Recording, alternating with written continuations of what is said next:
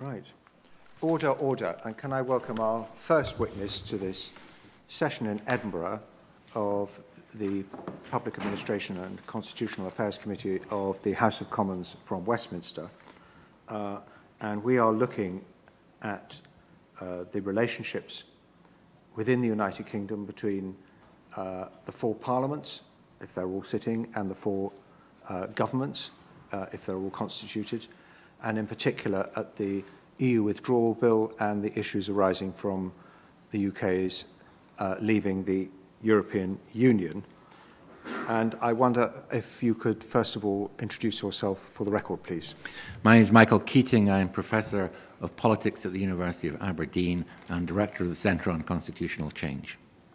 And I should say that we had hoped that another witness would be sitting with you. Unfortunately, she's been detained by a family matter. And so we'll have to ask you the questions we'd have put to her as well, and we'll try and make it clear what we're asking. To start with, can I ask that Professor McHarg argued that while the UK is formally a unitary state, there's always been aspects of diversity within the UK constitution. And she uses a phrase, unity and diversity in the constitution. Slightly unfair to ask you what she meant, but perhaps you have a view on that. Yes, I do. I'm a political scientist. Aileen McHarg is a lawyer, but I think we probably have a similar view on this, that there's an ambiguity in the UK constitution which goes way back at least to the Treaty of Union between England and Scotland forming the United Kingdom as to whether this is a unitary state in which the principle of parliamentary sovereignty really is the be-all and end-all of the constitution, or whether it is a union in which sovereignty is shared, in which there are historic understandings amongst the nations as to the nature of the constitution itself. And that has even been raised in a famous case in the Court of Session here back in 1953, McCormick versus the Lord Advocate. But it was something that didn't really have any resonance in politics until devolution, when the multinational nature of the United Kingdom was given an institutional expression, and referendums were held in Scotland, Wales and Northern Ireland to back up plans for devolution. They passed, and therefore there is a view that that has changed our understanding of the Constitution, that is a union of diversity, that there's a division of power, and that we must rethink what we mean by Westminster sovereignty.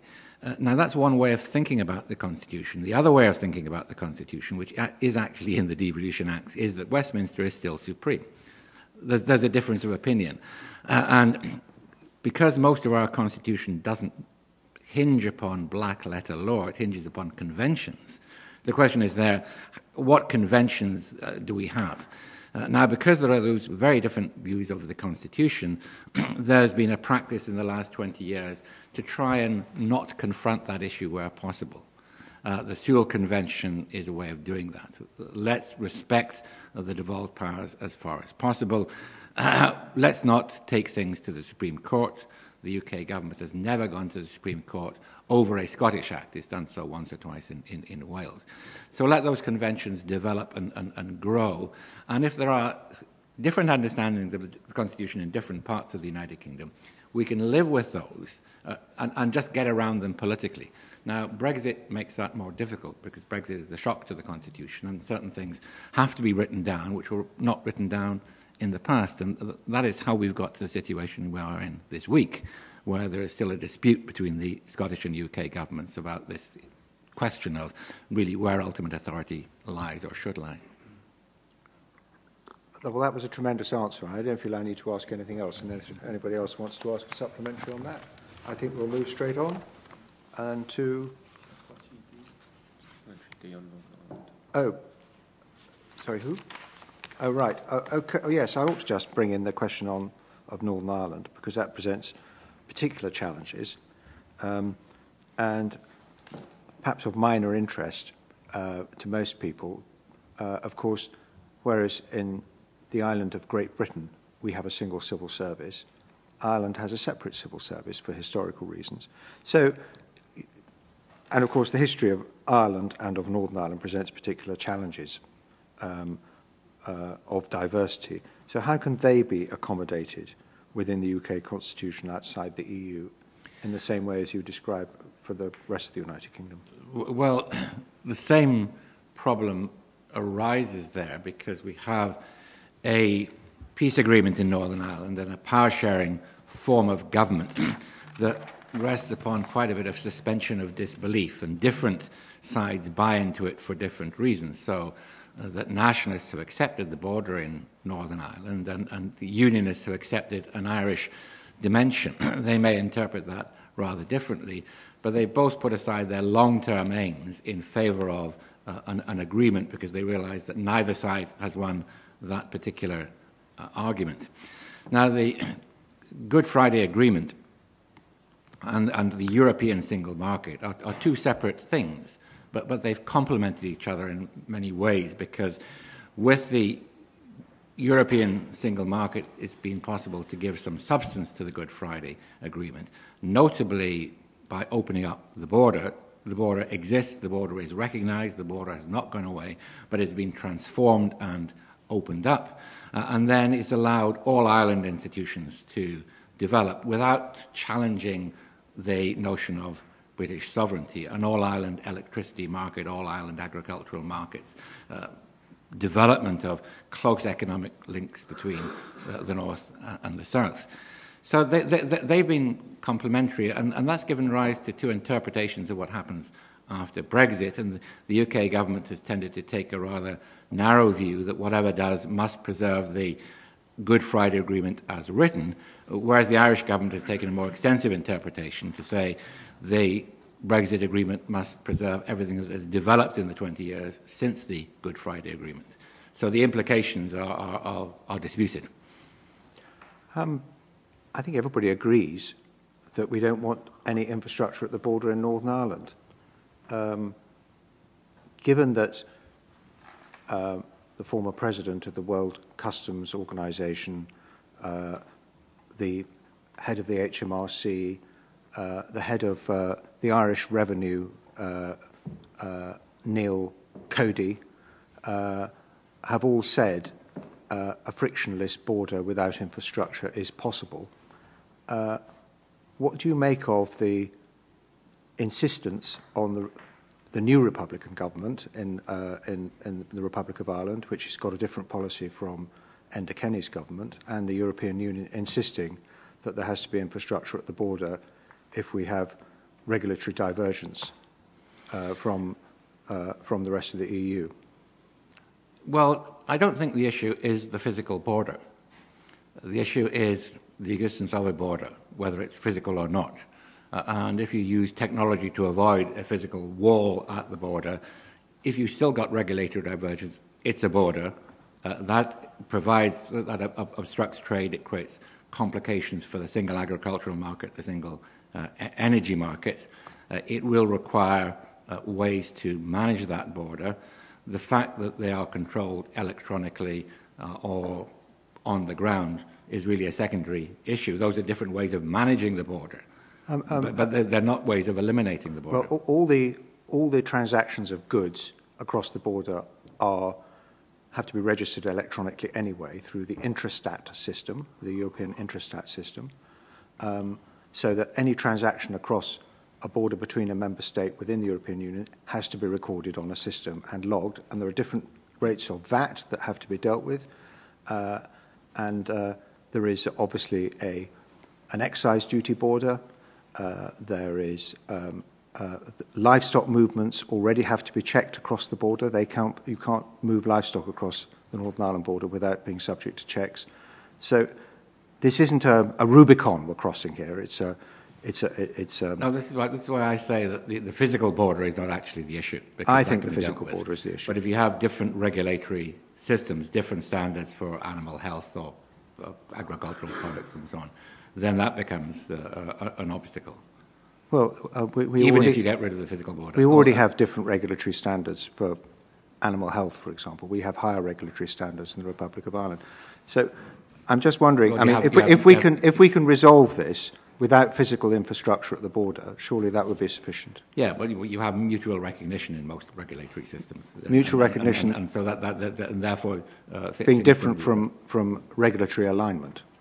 There's been a lot of exegesis of words, regulatory alignment, no regulatory divergence, and so on. But the broad principle is mutual recognition and compatibility. That's the problem there. There's also a political issue in that whether it's the customs union or the single market, which is mainly about regulation, a fear that you will not preserve the current position, which is that Northern Ireland has an open border both to the Republic and to the United Kingdom. So whatever solution you have, people talked about border in the Irish Sea. That doesn't resolve the problem. That's still a border. And for the nationalist community, having a border of any sort, or a stronger border, a deeper border, I should say, is a political red line. And for the unionist community, having a border with GB is a red line. And I can understand where they're both coming from, because it's important, almost psychologically, for the agreement to work, that you can have these open borders and that you can have the free movement of people across both of those borders. Thank you. Rupert Hug. I was just going to ask, to some extent you've answered it, I think, but just this binary model of devolved latitude and centralised supremacy of Westminster, unity and diversity, whatever we call it, can this twin-track strategy continue after departure? You're referring to the division of competences between the two levels. Well, yes, the feature of devolution in Scotland and Northern Ireland and now in Wales is a pretty clear division of powers between the two levels because of the reserved model that everything is devolved if it's not explicitly reserved. And that has a number of advantages. One is it's pretty clear where any given competence lies. There have been very few disputes. In Scotland, almost none between the UK and the Scottish Government, one or two in Wales in the transition.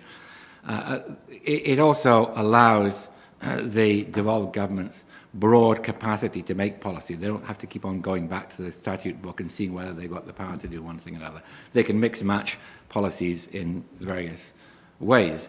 And it allows greater transparency and accountability because we pretty much know where powers lie. And that's worked pretty well compared with other systems. But inevitably, there are areas of overlap. There are commonalities. And there have been arrangements put in place to deal with those in the devolution settlement. Now, after Brexit, those common areas may increase. Similarly, with the recent devolution of some welfare powers, there's more overlap. And some of my colleagues in political science will tell you that's fine, that's the way the world is, let's not go for these watertight divisions of powers. But there are problems there. And I think the model we have in Scotland is a good one because it does make for clarity. So the more you move from separated or devolved and reserved powers towards shared powers, then the more problems you get about deciding who can do what.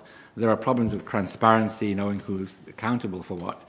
And these intergovernmental arrangements that are used for managing joint affairs tend to be precisely that, intergovernmental, and parliaments tend to be excluded. So where possible, governments across Europe have been trying to get away from that, trying to get some more clarity as to where responsibility lies, bearing in mind that there can never be complete clarity. There's always going to be some overlap, and we need mechanisms for dealing with that. So how can shared powers and frameworks fit within the reserve powers model? Right. Now, the term frameworks has just come into the debate as a result of Brexit. We never talked about frameworks before. And we don't have framework laws within the UK devolution settlement. A framework law is a law where both levels have responsibility for a given policy field. The higher layer sets the basic parameters, and within that, the devolved or the federated units can make policy. So is this the same as what an EU law we'd call shared competence? The EU law is based upon that. A shared principle. competence. Yeah. The EU operates on that principle. We don't operate on that principle. But if we're going to download EU frameworks into the United Kingdom Constitution, then we've got to work out what that means. And there's been very little thought given to that in the debate in the last few months, because it is a new principle. How would frameworks operate? How constraining would they be? How can we avoid the problems that have arisen in other countries? Because in Germany, they've got rid of framework laws. They're problematic in Spain and in Italy. How can we make sure that the system is going to work properly? And that if we're going to take over the European frameworks, are we going to operate them the way the EU does, or are we going to operate them in a different way? Because EU frameworks are negotiated, suggested by the Commission, adopted by the Council of the European Union, that's the Council of Ministers, with 28 member states, with qualified majority voting. We don't have anything like that.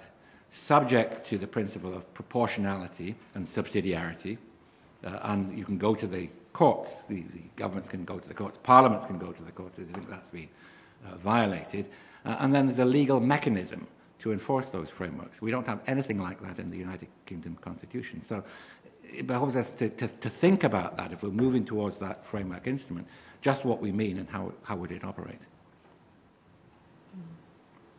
Marcus Fish. So what other than having those discussions that you just mentioned, should we be doing to think about what is required, or what else should we be doing to do what is required to create and regulate a UK internal market while respecting the devolution settlements? Well, you mentioned the phrase UK internal market, and that's something that's worth thinking about. It only features in the Northern Ireland Act. It doesn't feature in the Scotland and Wales Acts, but it's implicit. We sort of understand what that means. But once you get into detail about the UK single market, it becomes quite contentious. What about public procurement? What about state aid? Again, it's worth thinking about what that really means, what has to be uniform across the UK, and what instruments you need, not just to deal with the present-day problems, but to anticipate other things that might come up. One example of that from the European context is the minimum pricing of alcohol in Scotland that was introduced as a public health measure. Its opponents say, no, that's a single market measure. It violates the European single market. And it took several years to resolve. It went all the way up the court system and back down again here before it was resolved. So a general principle like that will have multiple interpretations. So we need to think, what does that principle really mean? And how can we put in place mechanisms to deal with it? The single market is the one that's been addressed, but there are other things about welfare. Well, what about different welfare rights and so on? How much commonality do we need there? That's a debate we never had at the time of devolution, because it didn't seem to be important, partly because Europe dealt with those kinds of things. But if Europe's no longer dealing with those things, then it's again worth thinking about what that might actually mean. And I say, ultimately, a lot of this is a matter of political judgment. So there's no scientific answer to what that means. It depends on your political predilections in many ways.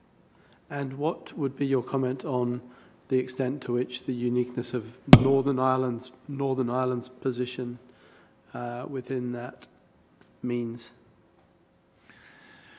Well, Northern Ireland is obviously within the European single market. After Brexit, everybody in Northern Ireland wants to keep access to the UK market. They don't want obstacles there. But there's also an all-Ireland single market, which is really quite important. It's very important in agriculture. It's important in energy. It has some importance in some sectors as well. So how can you keep Northern Ireland with full access to both those single markets? Because they're important economically, but they're also extremely important politically. This notion of an all-Ireland market is a very important reference point for the nationalist community to be able to say to them, you don't need to separate, you don't need to get rid of the border, because you still have access to the all-Ireland market and can participate in many ways in the social, cultural and political life on an all-Ireland basis. Okay, thank you. Moving on to David Jones. Professor Keating, as you know, the government has now made proposals to amend the EU withdrawal bill so that the presumption will be that repatriated powers will reside at a devolved level, and that Westminster will only have a role in terms of making temporary regulations to protect the UK internal market or to carry out international obligations. And that, of course, has already been accepted, I think, by the Welsh administration. How significant a change is this to the bill? It is a significant change because initially Clause 11 says that all retained EU law will go back to Westminster until such time as the UK government will release the powers. They then shifted and said, well, we can release some powers immediately, and then they said there will be a limited list of powers, and then they said that we will release all powers will go back to the devolved, except the ones we specify, reversing that assumption of reservation of powers. And that was a very significant move. And on their side, the devolved government said, we will accept frameworks. We have no problem with frameworks. It just depends on how they're negotiated. And then the UK government said that this reservation of powers, which will be done by statutory order, will have a sunset clause and it will be subject effectively to the Sewell Convention, which statutory instruments normally aren't. So these were considerable moves, I think, that are really very important. That really got us back to the status quo ante, because that got us back to the position we had before. Assumption of reservation, consent for change of that, the Sewell provision for changing that. But it didn't resolve a problem that was there even in the old system, which is what happens when legislative consent is not given. Now, that problem has been avoided hitherto. Governments have got around it. Both governments have respected the division of competence. But with Brexit, it's very difficult to do.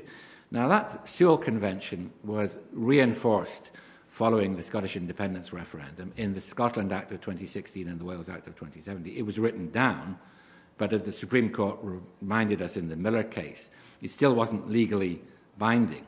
That raises the interesting question of how binding it is. What is a convention? And I've argued before that a convention is not a binding law, but it's not just a political agreement either. Conventions are the basis for our constitution, the unwritten constitution we have in this country. And both levels have, for obvious and very good reasons, tried to avoid facing that question because it doesn't have an answer.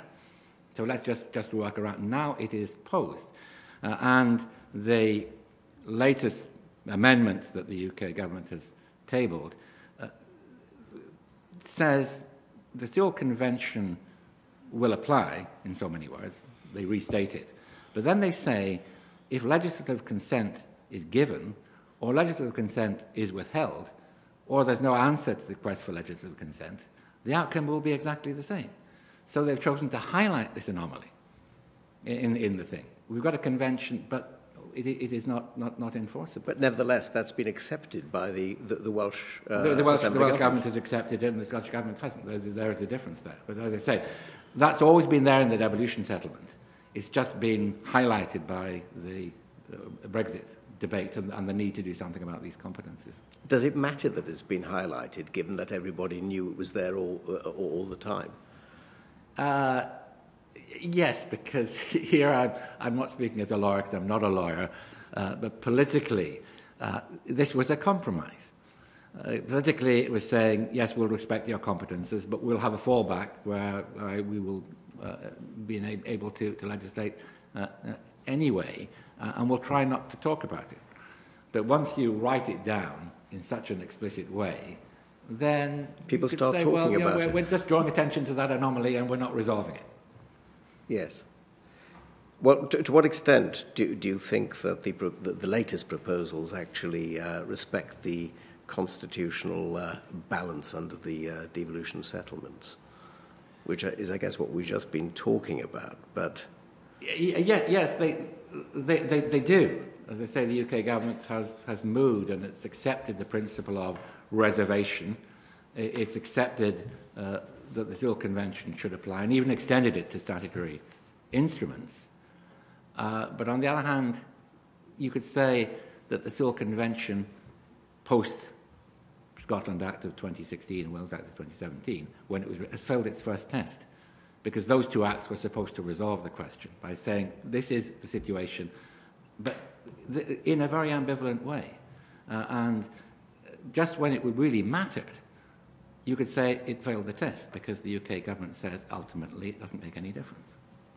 But that, of course, as you rightly say, is set out on the face of both the Scotland and the Wales Act. So it was, if you like, expressly ambivalent. But we knew that in law, so the Supreme Court didn't tell us anything new. Yes. But what is the difference between the black letter law and a constitutional convention? That is the big question, because most of our constitution is based upon conventions. And following the Scottish referendum and the Smith Commission and the two acts I referred to, there was an understanding emerging in practice that the UK government wouldn't just intervene just because it wanted to. And that was being respected. Brexit now then has put a burden on that convention that's just not capable of bearing. And it hadn't had time to bed in before Brexit came along. That's why we got ourselves into this position. The fudge that was in there doesn't work for Brexit. And so we've got these two interpretations of the Constitution clashing. Now, I can't speak for either government, but it seems to me that it's implicit in there, right when I was talking about the nature of the state, is it unity of the state or whatever, it's always been implicit they have two visions of the Constitution, but they're always able to work around them. Here we now have an instance of it becoming very explicit. Now, I don't know what's going to happen on Wednesday. Maybe there will be a compromise. But I'm just trying to explain where the two sides seem to be coming from and where these two visions of the Constitution do clash. To what extent does the acceptance by the Welsh government of this proposal put pressure on the Scottish government, if you like, to fall in line? Well, I don't know. That's a political question. Obviously, the Scottish government is more exposed than it was in the past, and the fact that the Welsh government is not a nationalist, pro-independence government made a difference to that. But I think what is being defended here, and I don't make any comment about whether the Scottish government are right in maintaining their opposition. This is an issue about the nature of the Constitution and whether we are to see this as some kind of deeply entrenched federal arrangement or not. And the understanding in Scotland was, following the referendum, that the devolution settlement would be more strongly entrenched some way or other. And we've not got there yet. We've not got the kind of understandings that we need to make this system work. Because this may come up again. And it's not just over the withdrawal bill, but these clauses will have a 7-year sunset clause, up to 7 years, 2 plus 5. But we may still need frameworks after that. So this may come up again and again. And the other concern I have with the way that the two sides have gone about talking about the division of competencies is that instead of talking about general principles like the internal market we're discussing now, and saying, well, how can we have some general principles for operating across the UK? They've gone into individual, very detailed competencies. And that might be too wide a list, or it might be too narrow a list, because we don't know what's going to come up in the future, particularly with regard to international trade deals. So whatever happens, there's got to be some longer-term mechanism for dealing with this problem. Thank you. Can I just ask a supplementary? In his February speech about Clause 11, basically, David Lidington said, and I quote, "Nor would this proposed arrangement prevent the devolved governments from doing anything that is already within their competence," unquote. How much do you give your assent to that assertion?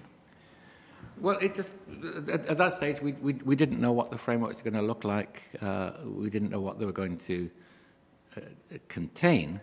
But certainly within the EU frameworks, the Scottish Government has a very large room for discretion, because within agriculture it has all the discretion that the UK government has as a member state is devolved down to Scotland. So there is a very distinct capacity for making policy there. It depends on what the frameworks would mean. And I think it's becoming clear now what they would mean. And I don't think the UK government is engaged in any kind of power grab. I don't see why they would want to do that. I think there's just been a neglect all the way through the process of the nature of the devolution settlement and the way it works. And I'm thinking about the longer term, how policy will be made in the longer term, what issues will come up in the future. And I'm just worried that if we get a short-term settlement to get the withdrawal bill through, we won't have the mechanisms in place for the next time this comes up, which it may come up in relation to foreign trade deals. It may come up in relation to reinterpretation of the single market. So you're hoping that eventually the Scottish Government will accept this compromise, or perhaps a bit more of a compromise, but will they accept a compromise?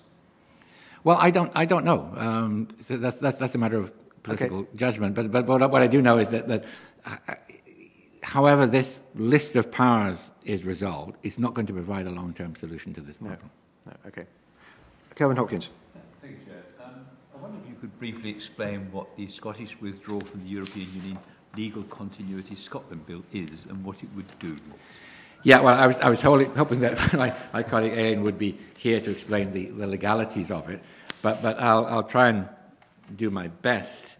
That it would incorporate directly into Scottish law all those repatriated European competences that lie within the competence of the Scottish Parliament, and in that way preempt the withdrawal bill in the form, well, whatever form it takes, by saying, well, the powers immediately come back to Scotland. Now, that's going to the Supreme Court, and I have no idea what the Supreme Court will say. That clearly is a political gesture to say, because the UK government, we know, can get its way anyway. Whatever the continuity bill says, Westminster can countermand that, if it really wants to, Sewell Convention notwithstanding. There's a political battle about that, but it also says one or two other interesting things as well, which may survive, even if the withdrawal bill were withdrawn. One is that it incorporates the Charter of Fundamental Rights from the European Union into the law of Scotland, so that those repatriated competences would be subject to the Charter. And there's also a debate about this in the House of Lords as well, whether that should be done for the UK as a whole. And secondly, it would allow Scotland, or give Scottish ministers the powers unilaterally to align with European regulations in areas that are devolved, so that Scotland would remain closer to European regulations and European rules, so keeping its effective capacity to work within European policy systems within devolved fields. And those other two things, it seems to me, are quite interesting and worth thinking about, because they don't challenge the Union or challenge Westminster supremacy. They open up the possibility that of the devolved territories maybe having a slightly different relationship with European regulations than the rest of the United Kingdom does. And you don't think the United Kingdom government would be hostile to it necessarily? It strikes me as being a bit of a belt and braces bill. You know, if the withdrawal belt doesn't cover all bases, your bill would fill in the gaps, so to speak. Well, it would mean that. Well, the last bit would mean that Scottish ministers have the power effectively to adopt European regulation. Now, the Scottish Parliament could do that anyway by primary legislation, but it provides a mechanism for Scottish ministers to be able to keep up with European regulations as they change. That's just a matter of public policy. Preempting the withdrawal bill, that seems to me essentially a political issue, because ultimately we know that Westminster can get its way if it wants to. Even if the Supreme Court allows this bill, Westminster could say, no, we're not going to permit it. You could take in parallel legislation to the EU legislation itself, but you wouldn't necessarily, obviously wouldn't be governed by the European Court of Justice or anything of that kind. It would just be imitating what the EU has done and adopting similar laws. Which UK is going to do anyway, I think, in many cases. Well, we don't know. We don't know how far the UK is going to maintain alignment with European regulations on whatever basis in order to keep access to the market. But yes, indeed, that would allow the Scottish Government to go further than the UK in that regulatory line. And also, the European Court of Justice would not, of course, have control over these things, but it could even incorporate decisions of the European Court of Justice, which a lot of the single market comes from, the way it's interpreted by the court. Just going back to one of your previous comments, it's always struck me that Scotland is, in philosophical terms, to the left of the rest of the UK, well, certainly England.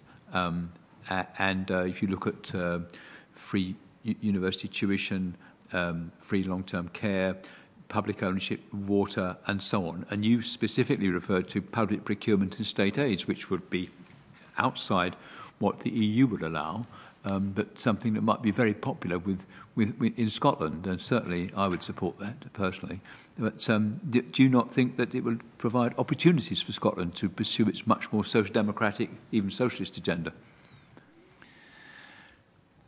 That's possible. The free personal care just doesn't come into this at all because it's got nothing to do with European regulations. The fee regime obliges Scotland to allow European students to come to Scotland and study without paying fees. And that obligation would go after Brexit. State aids and public procurement, that's the kind of thing that might come into UK single market regulations. But whatever conception we have of a UK single market would probably have some common regime about state aids. Otherwise, you get unfair competition or a race to the bottom in subsidies across the United Kingdom, and nobody would really want that because it'd just be destructive for everybody. But I think what Scottish parliamentarians, it's not just the government, might have in mind would be environmental regulation. We could, if it were the case that the European standards were higher than UK standards, or that, the Scottish government could go for that higher level. Regulations in animal health, labour market regulation is not devolved, but there is a case for arguing that that's the things people are talking about. Maybe that would be devolved in the future. So it's a relatively small area. It doesn't cover the main issues of economic or welfare policy, but it's just a way in which Scotland could stay a bit closer to the EU than the rest of the United Kingdom. Thank you. Thank you. Very interesting. Moving on to... Oh, yes, Marcus, you wanted to chip in. Yes, please. I just wanted to ask what would happen if the UK Parliament were unable to pass the EU withdrawal bill. Would this continuity bill be able to be implemented? Yes, I assume so. I mean, if the UK government weren't able to pass the withdrawal bill, do you mean if it were voted down? If it were voted down, if it wasn't possible to get it through the House of Lords, if they just point blank refused to approve it, and we had to use the Parliament Act, and it took 2 years. Well, yes, I think you'd have a constitutional crisis there, and the Scottish issue would be a sideshow. I think I don't think that's going to happen. There's no evidence that the House of Lords would be attempting to do that. But just imagine that the withdrawal bill were to disappear, then I suppose the continuity bill would be there. But whether the Supreme Court will accept it, because the presiding officer of the Scottish Parliament says it's not competent. The Lord Advocate says it is competent. So there's an argument amongst lawyers as to whether it is competent. And I can't answer that question because I'm not a lawyer. Well, we will find an answer from someone else. Thank you. We're going to have to skip along a little bit more quickly if we're going to keep to time. So can I ask colleagues and our witness, please, to give short and crisp answers.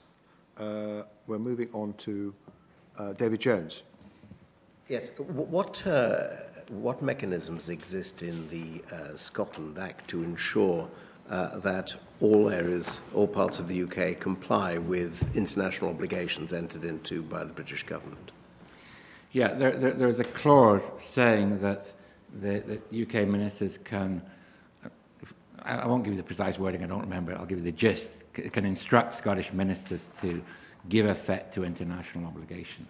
It doesn't instruct the Scottish Parliament, it instructs Scottish ministers. Whether that would override the act of the Scottish Parliament, you'd have to ask a lawyer. There's been a question of whether that is the right kind of power to have, because it's not being used as far as I know. And certainly it was intended as some kind of backstop, unless there was some kind of emergency, some problem of non-compliance, which there has not been. But as more and more regulation ceases to be European law and becomes international treaty law, including our future relationship with the EU, and then trade deals with third parties, the number of cases where that arises is going to be much greater.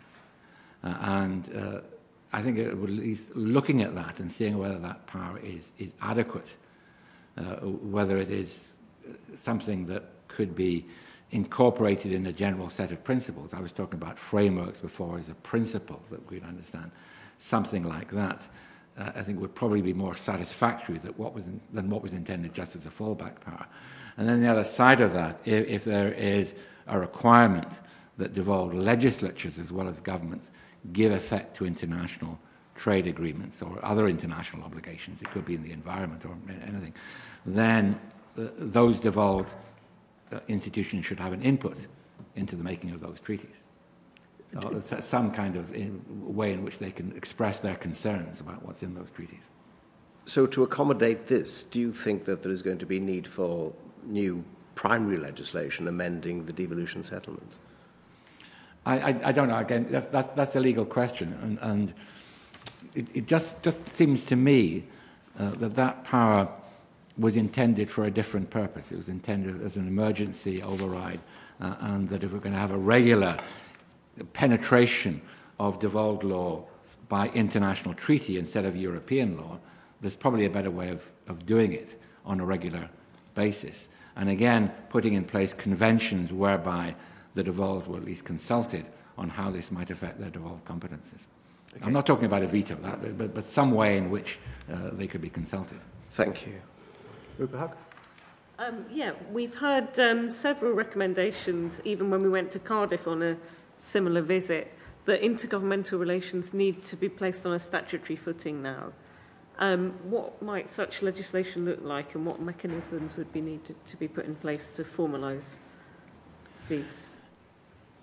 I wouldn't start with institutions and committees and mechanisms like that, because if you set up institutions without giving them something to do, then they atrophy. This is what happened to joint ministerial committees. They just stopped meeting because there was nothing to talk about. I'd start with general principles. Going back to this notion of what the single market is, going back to this idea about what are the implications of international agreement, start at that point. You might have to address the status of the Sewell Convention. In other devolved or federal systems, there is a fallback mechanism as to what to do when there is a deadlock. And in no case does it say the central parliament will just resolve the matter. I haven't found a single case where that happens. There's always some mechanism for constitutional amendment involving the devolved or federated units, usually involving qualified majorities, the second chamber, some way in which, when there is deadlock, the centre can't unilaterally get its way. And once you've established that principle, then everything else follows, because it provides an incentive to cooperate. You know what the rules are, you know what the fallback is, you don't want a constitutional crisis. And so the devolved level is not simply saying, well, we'd like you to take our position into account, but we realise you don't have an obligation to. Now, if you have that mechanism, then I think you can build on that. You can identify ways in which to avoid that kind of conflict. And then I would work around policy fields. The problem with the joint ministerial committees is that they only worked where there was a policy field that was really relevant. And so they worked in relation to the European Union, because you need, before the meetings of the European Council or the Council of the European Union, to have common positions. They work to some degree in agriculture, because there's a lot of common interest there. In Spain, they do this with what they call sectoral conferences. They look at the big policy fields and organize meetings around that. And they also have a mechanism for voting there, which says that, and I'm not saying we should reproduce this, but it's just interesting that there is voting. The central government has the same number of votes as the autonomous communities put together. So neither side can overrule the other side without getting some support there. So some kind of underpinning would be extremely useful, because it wouldn't just become there wouldn't be the possibility of unilateral imposition. And then some serious thought about where these issues might arise. And most issues we can forget about. Where are these going to be important? What are the important fields? And put in mechanisms to deal with those. I mean, just in Cardiff, it felt that they hadn't got their meeting yet with... I think David Liddington was due to meet them. I don't know, they felt a bit forgotten, and they... we've not had the equivalent session here yet. There were complaints about the Joint Ministerial Committee on European Negotiations from both Scotland and Wales. I'm interested to know, I think you described it, set out a set of general principles. What would this set of principles look like? Is there anything like that in existence at the moment? No, there isn't. This is where we get back to frameworks and what should be in frameworks. And my suggestion that frameworks shouldn't have detailed list of competencies to argue about, but broad principles and some way to interpret those. About how to conduct intergovernmental relations. Yeah, or what a single market looks like, what kind of things that we think might be important. Broadly defined, so we don't have to creep on. But in terms of the basic set of principles for intergovernmental relations, I mean, you have in your mind's eye what that would look like. Yes, it would require, well, it would require a recognition in Westminster that there are circumstances where it won't get its own way. Very challenging. That is very challenging. That's a challenge to Westminster sovereignty, where we started off. But that's what a constitution, a devolved constitution, a federal constitution, looks like. That's the critical one. And if you have that, I think you might reduce the number of conflicts because there'll be an incentive to agree. Kelvin Hopkins? Yes, my question really follows on from what Rupert and the Chair have been saying about intergovernmental relations. If they are formalised, what role should there be for parliamentary scrutiny rather than the executive? For example, should there be an interparliamentary council with a scrutiny role, or should that role fall to the individual parliaments and assemblies? And I think one of the significant points here is that most members of the European Union have different electoral systems to us, which tends to give more power to legislators than to executives. And I think that's probably true of Scotland and Wales as well. But England, because it's first past the post, strongly gives very great power to the executive. So what role for Parliament?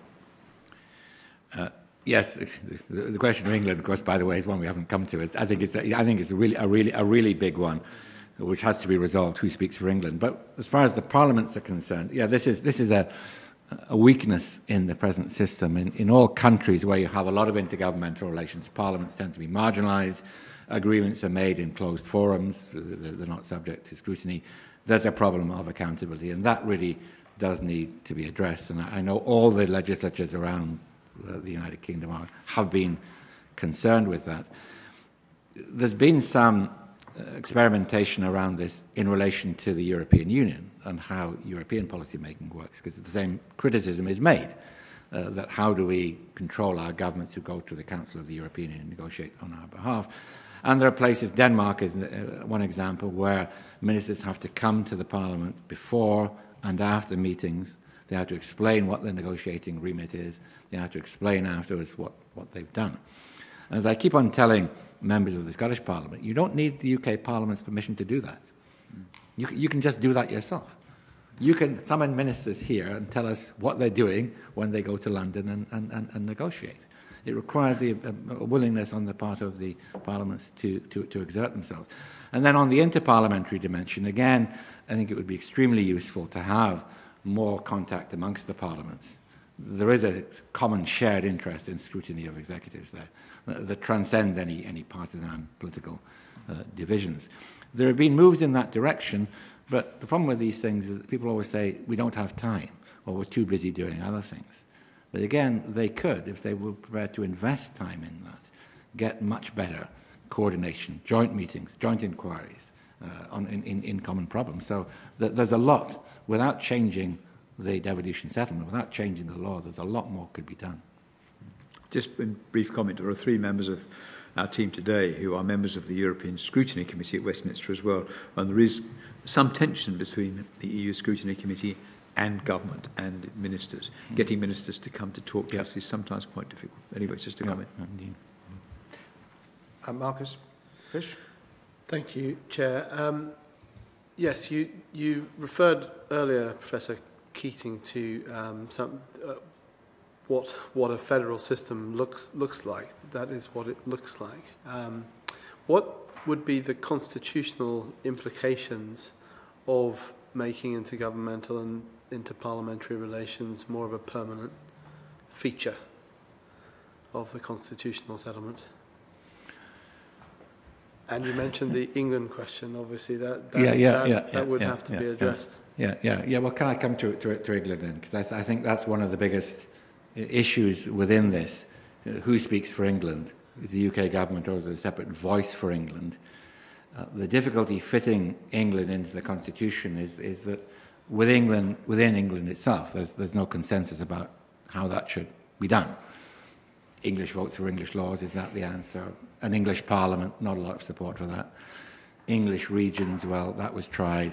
City regions is being tried at the moment. It doesn't resolve this particular problem. So we just have to work around that. But it does mean that whatever system we have is going to be asymmetrical in a very serious way, in a way that doesn't exist in any other country, where 85% of the population belongs in one unit. There have been suggestions in relation to intergovernmental machinery and whatever comes out of Brexit and these new frameworks, that there should be a separation between England and the UK. Ministers attending this should be English ministers or UK ministers. It happened a bit in the past in the Joint Ministerial Committee for Europe. One minister was given the responsibility of speaking for England, and another was presiding on behalf of the UK.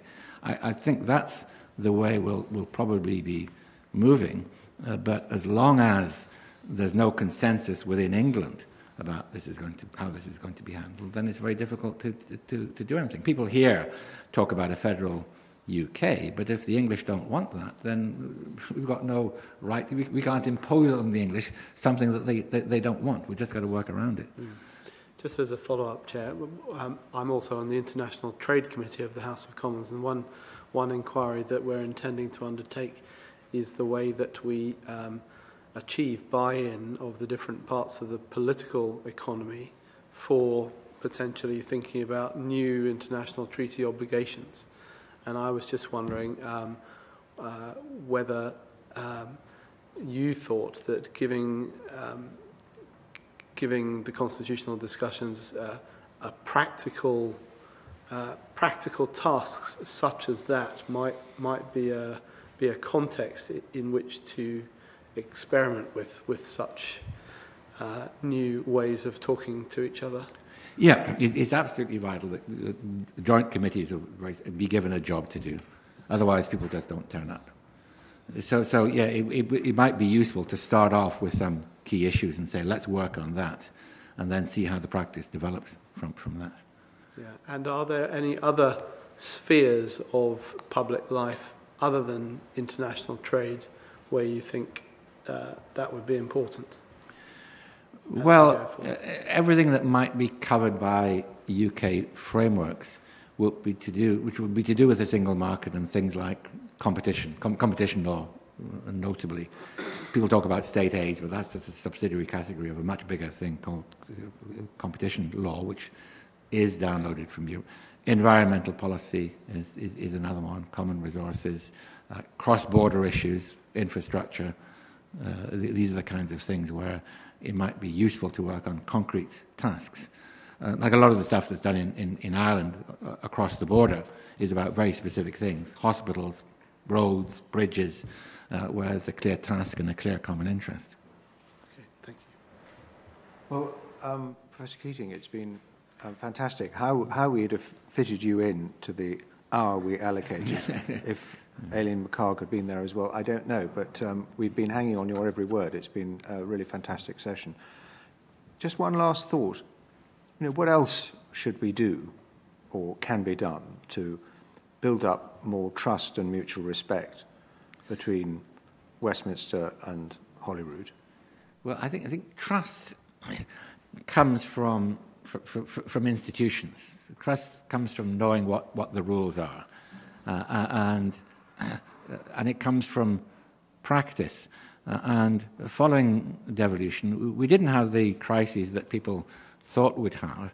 We even got through the Scottish independence referendum and were able to put together a system after that, get agreement on a new bill and get agreement on the Sewell Convention until Brexit came along. That produced a shock to the system. And even with various combinations of different political conventions, a lot of common work did go on. So I don't subscribe to the notion that there was any kind of crisis in devolution. I think the arrangements were generally working, but they could have been improved. But trust stems from knowing that the other side has got to cooperate with you and you've got to cooperate with them. That's a hard-headed view of what trust is. It's not people being nice to each other. It's people knowing there are games here, there are rules, and we've got to play by those rules. But where there's that uncertainty and where one side ultimately holds all the cards, it's very difficult to get that trust relationship. But surely trust is an act of faith, isn't it? It's not about knowing the other side's obliged to do something. Well, I'm supposed to be the very academic, and you're the hard-headed politicians. I think it's about power as well. I think that really does matter. Well, thank you very much, and it's been extremely good. We're going to take a 20-minute adjournment now to catch our breath before our next panel. Order, order. Okay.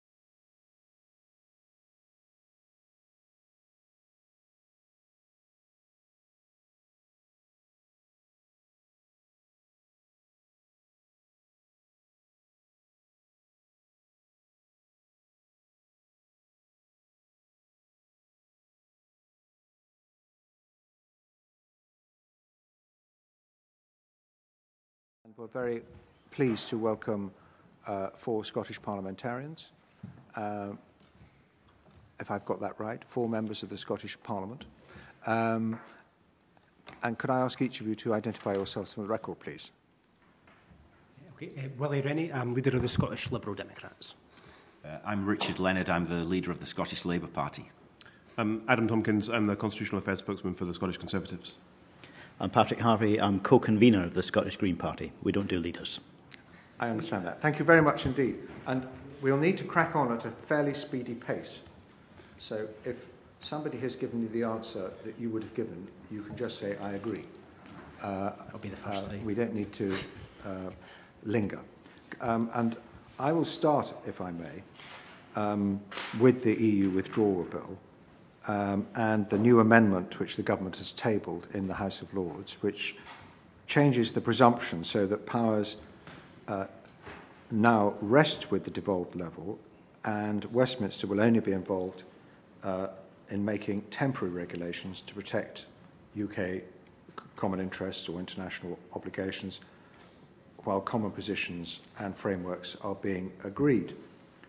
So in each of your views, how does this change the substance and effect of the original Clause 11? Well, it turns it on its head, Mr. Chairman. So, as you will know, the Scottish Parliament's Finance and Constitution Committee, on which I sit and Patrick Harvey also sits, was unanimous in its report a few months ago that the original Clause 11 was incompatible with our devolution settlement. And it was incompatible with our devolution settlement because it turned the fundamental of that settlement on its head. So one of the founding principles of devolution in Scotland, and has been since 1999, and now also in Wales, is that everything is devolved apart from that which is expressly reserved under the schedules to the Scotland Act 1998. And the effect of the original Clause 11 was unfortunately to turn that round. The amendments published by the government last week reverse that, and in my view, I mean, this is only my view, but in my view, the amendments are fully compatible with the recommendations and conclusions that the Finance and Constitution Committee came to in its interim report a few months ago. Patrick Harvey. Well, I disagree with Adam Tompkins on much of that.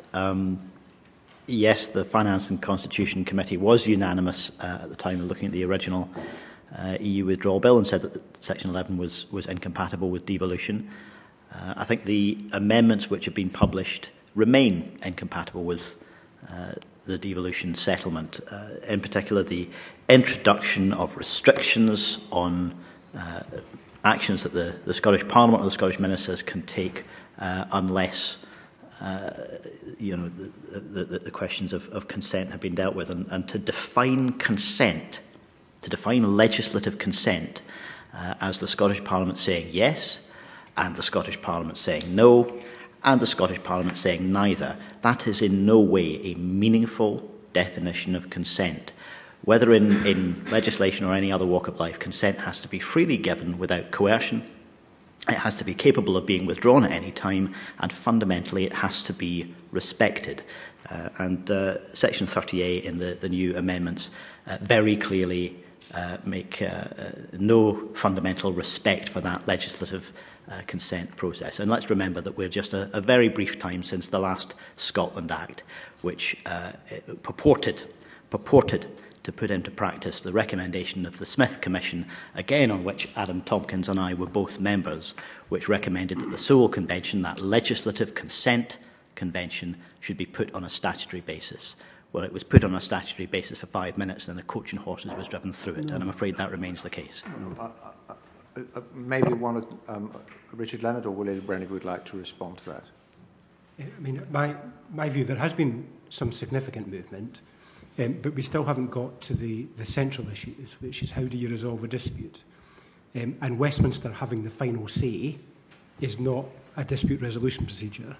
You need to have some kind of mechanism where the devolved institutions and the United Kingdom government are able to agree without the Westminster having the final clout or everything. There needs to be a much better way of doing that. So we still haven't tackled that fundamental problem yet. Whether they're fundamentally devolved for a time period or they were reserved for a time period it doesn't matter. We still need to So solve who it. should have the final say? I think there needs to be a co-decision-making procedure on issues of common interest and common power, which I think this is. We need to create a level playing field across the United Kingdom for the EU withdrawal bill, and the Westminster having the final say isn't sufficient. There needs to be some kind of mechanism around about perhaps qualified majority voting of sorts. But so that would be like the Sewell Convention saying, instead of normally, saying never. You could go down something like that, but what you can't have... The point is, the Sewell Convention doesn't say never, it says normally. Yes, exactly. So it's because it is just a convention, and it always has been a convention. But the issue is whether you're moving from a veto to overwhelming power, and that's where we've still got a problem. So that's why you need to have a dispute resolution procedure. Richard Lennon. Yeah, I mean, up until now, the devolution settlement founded around the 1998 Act has worked well. And it's only now that the Supreme Court has been called upon to adjudicate over a piece of legislation which the Scottish Parliament has passed. And I think underlying a lot of this is a complete breakdown of trust. And I have to say that the responsibility for that breakdown of trust, I think, lies with the way that the UK government approached the withdrawal bill with regard to the devolution settlement. I think, Adam Tompkins is right. There were members of the Conservative Party in the Scottish Parliament who also understood that there had been a failure, whether it was a failure in Whitehall or Westminster, to grasp the fact of devolution.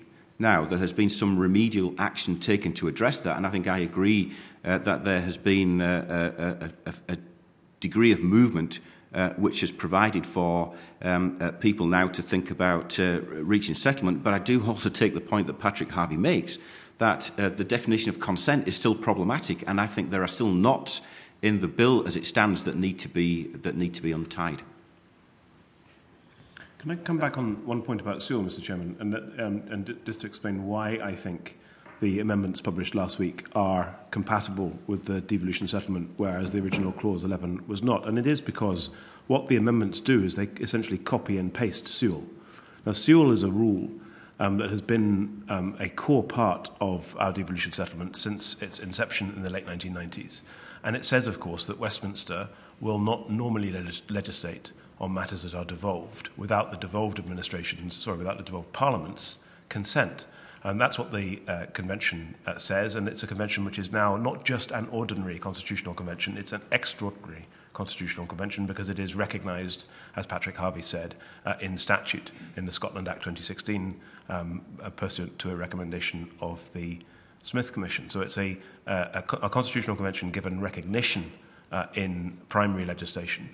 And that rule that Parliament, the Westminster, will not normally legislate on devolved matters without, in Scotland's case, our consent as MSPs, is exactly the basis of the amendment that was published last week, that powers will not normally be taken into the holding pattern under the revised Clause 11 without the consent of the Scottish Parliament, or as the case may be, Welsh Assembly or even Northern Ireland Assembly. And the searching for a power which is greater than that, which goes from, in your words, Mr. Chairman, normally to never, is to move from the spirit of devolution, which is intergovernmental cooperation, to something which is quite different, which is giving devolved administrations vetoes on powers, which doesn't happen. The Scotland Acts are not full of veto powers. They are full of requirements on ministers of all colours and in all governments to cooperate with one another. And that's what the revised Clause 11 does. That's why, in my view, it's good enough for the Welsh government, and it's disappointing that it's not good enough yet for the Scottish government, or at least not good enough yet for key members of the Scottish government. Although if you look at the papers in Scotland yesterday, you'll see that there are some significant differences between key players in Nicola Sturgeon's cabinet on this issue, it seems to me. Mr. Harvey again. Thank you. It's a source of great frustration that there's actually a lot of common ground, even though we disagree very fundamentally on some specific issues here. Adam Tompkins is absolutely right that intergovernmental, and I would say interparliamentary cooperation should be the norm and is achievable. Since I've been a member of the Scottish Parliament, that has taken place on a whole range of different issues. During my first session, I was involved with charity law reform. Both parliaments conducting charity law reform at roughly the same time, coordinating their action, consulting on some of the same questions, legislating in a way that took account of each other's intentions. The same thing has happened on planning. The same thing has happened on issues like marine environment.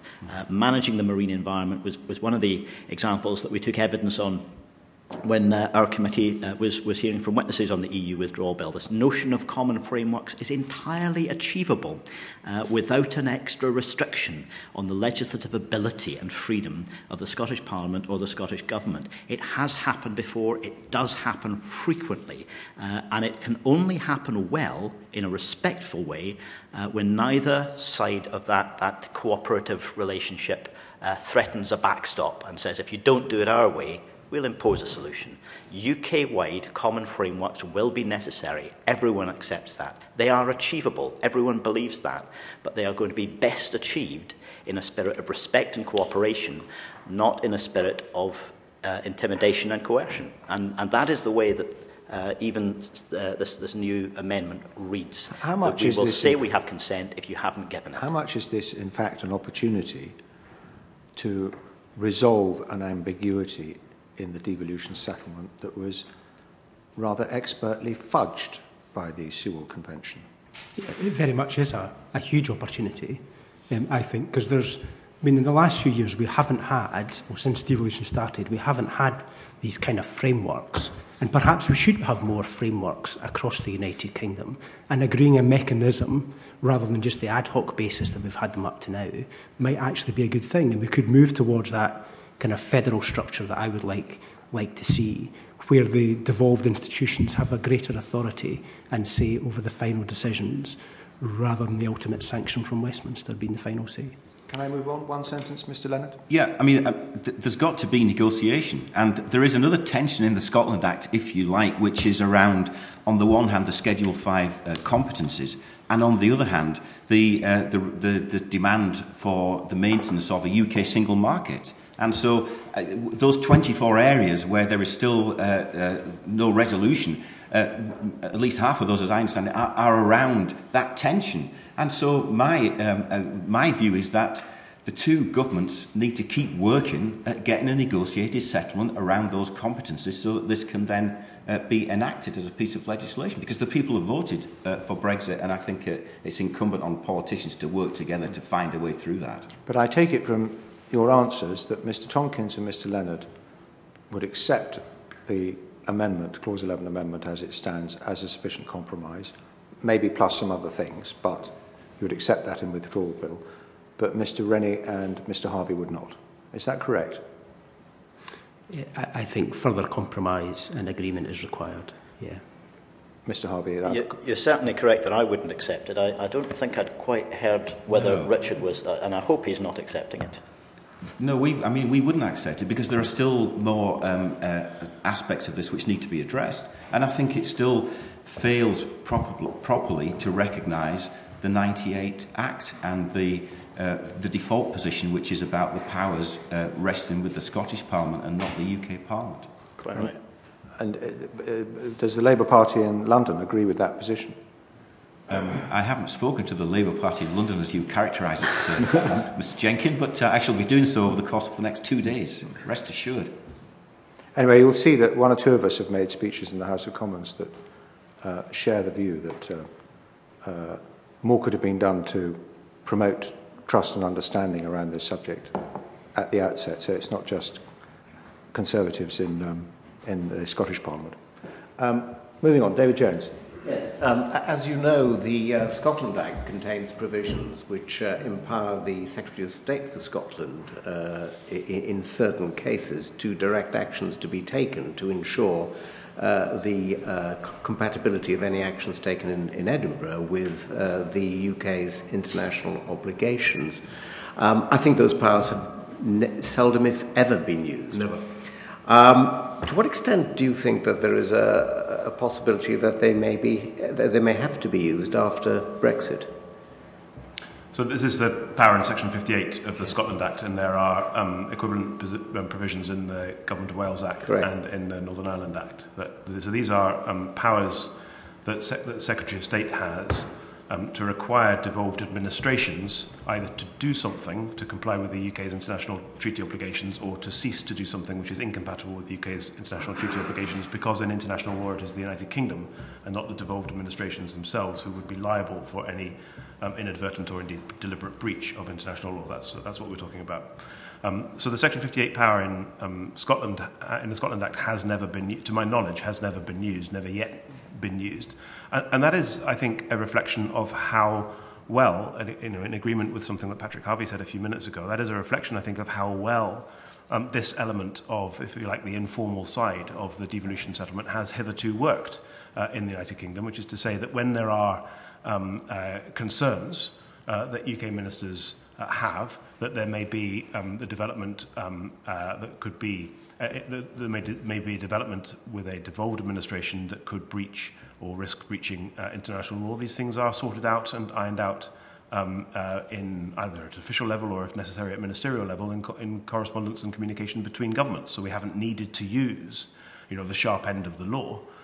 We certainly haven't needed to go to court. We haven't needed to use anything resembling a Section 58 power in order to ensure that the United Kingdom isn't in breach of its treaty obligations. Now, if I may interrupt you, I mean, to what extent do you think that's going to be changed by the disappearance of the European Union, the overarching presence of the European Union? I don't see any reason why it should be changed, but I do see that there is yet again a revived urgency to ensure that what I've called the informal side of devolution, that the intergovernmental communications, the intergovernmental framework is fit for purpose. It is going to be stress tested by Brexit, because there is no doubt that the repatriation of powers from the European Union to the United Kingdom, wherever they sit in the United Kingdom, is going to require us all, whether we are in government or in opposition, whether we are in Westminster or in a devolved legislature, to rethink the way in which the governments of these islands do business with one another, and indeed the way in which the parliaments of these islands do business with one another. That is going to be stress tested. But there is no reason, in my view, to believe that the current informal arrangements can't continue to adapt and survive. The chairman talked earlier about constitutional fudge, and I'm all in favour of constitutional fudge if it avoids writing things down in an overly legalistic way, which might make money for my good friends at the faculty, but we'll see what I regard as political questions ending up in courts of law more frequently and not less frequently. And that's why I'm nervous about these kind of calls for federalism that we hear from time to time. So I think that the fudge that we've got can continue to work in the post-Brexit environment, in my view, if the will is there on all sides to make it work. We've got 3/4 of an hour. Sorry. Until the Minister arrives. And I think we owe it to the Minister to see him on time. So the more you talk about this means we're not going to get through the questions. So have any of you got anything to add to? I don't think the politics drives Section 58 to be used. I think we don't have governments in Scotland that tend to go rogue. And therefore, I don't believe that it would be used in future. I think it's a backstop. I think the debate is elsewhere. I'll just add very briefly, I agree that there's no reason to presume that this would become more of a problem in the future, although Adam Tompkins is again right on an issue where we'll agree that if indeed we are taken out of the European Union, and notwithstanding there are still many of us who are deeply opposed to that course of action, it will inevitably change the relationship between governments and parliaments within these islands, and we should be open to having that debate. I think the one thing I would add is that there are enforcement powers which are currently often needed to be used against both governments. I would give the example of air pollution. Both Scottish and UK governments have had to be taken through enforcement actions to ensure that the actions that are necessary to give people safe air to breathe are being taken. We've still not got to the point of fully implementing that, either in Scotland or the rest of the UK. And so there remains a question about at what level and through what institutions will either government be capable of having enforcement action taken by proceedings initiated by members of the public or those representing particular interest groups or issues? It's not just about the Scottish Parliament.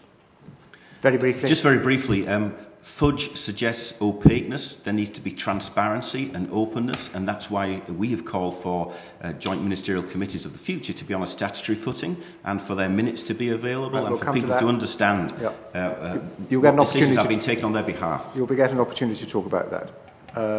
Rupert Huck. Actually, I think people have already kind of dealt with this to some extent. Just the fact that since the Scotland Act 1998, and even since Tony Blair originally said it would be like a parish council, these sort of devolved competencies and powers have incrementally grown. So it's a Mystic Meg question. How do you foresee this in the post-Brexit world if we do end up going out, which I hope, like yourself, we won't? And that's to everyone, really. Anything else to add? I'll be brief on that.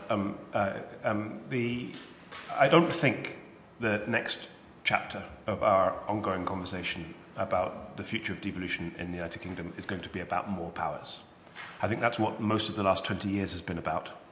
I think that the next chapter is going to be about more cooperation, not more powers. It's not the self-rule bit of the equation that we need to focus on now, not the things which we as MSPs can do for ourselves because they're devolved. It's how we integrate devolved government with reserved government. It's the shared communication, it's the shared rule. That needs to be the focus now, not an endless search for more powers. I would say that since the creation of the Scottish Parliament, which most political parties campaigned for, even though the one political party that campaigned against it has grown accustomed to it and has grown to support the existence of the Scottish Parliament, yet there has remained throughout all of that period a sense that some have, I think particularly some parts of the UK government culture, seem to regard the Scottish Parliament almost as a department of the UK government, as a part of the UK government, which happens to be accountable to an elected chamber. I think that needs to change. If we're going to have a fully respectful relationship between the different institutions, we need also to respect the separate democratic legitimacy, and that, I think, is still missing to some degree. Can I just say I agree with that? I agree with that. Good. That was nice and brief. Anybody else? Good. Yeah, I think it's not necessarily the powers, the transfer of the powers that's the big debate. I think it's the cooperation between the different parts of the United Kingdom that's the big debate, and the reform of the UK institutions, whether it's the House of Lords or other arrangements. But that's what needs to change. The Scottish bit, actually, I think, has progressed very well. You could argue about some more tax powers in some areas and some other legislative powers as well. But by and large, I think that's relatively mature and should be allowed to develop.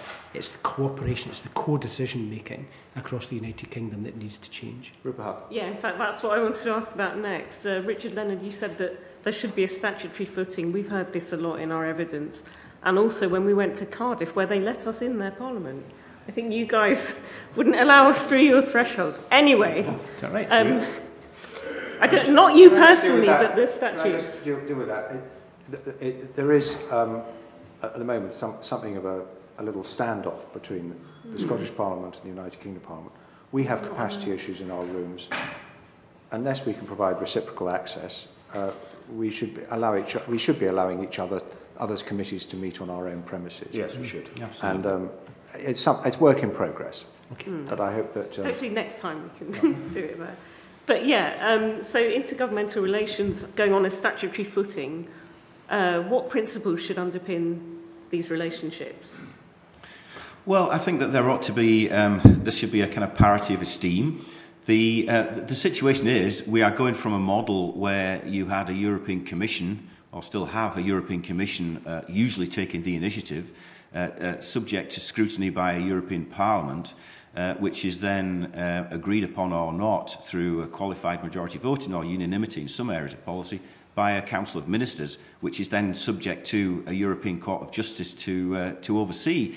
and we don't have any of that apparatus here really. So I think we need to consider, and that's obviously a multinational organisation.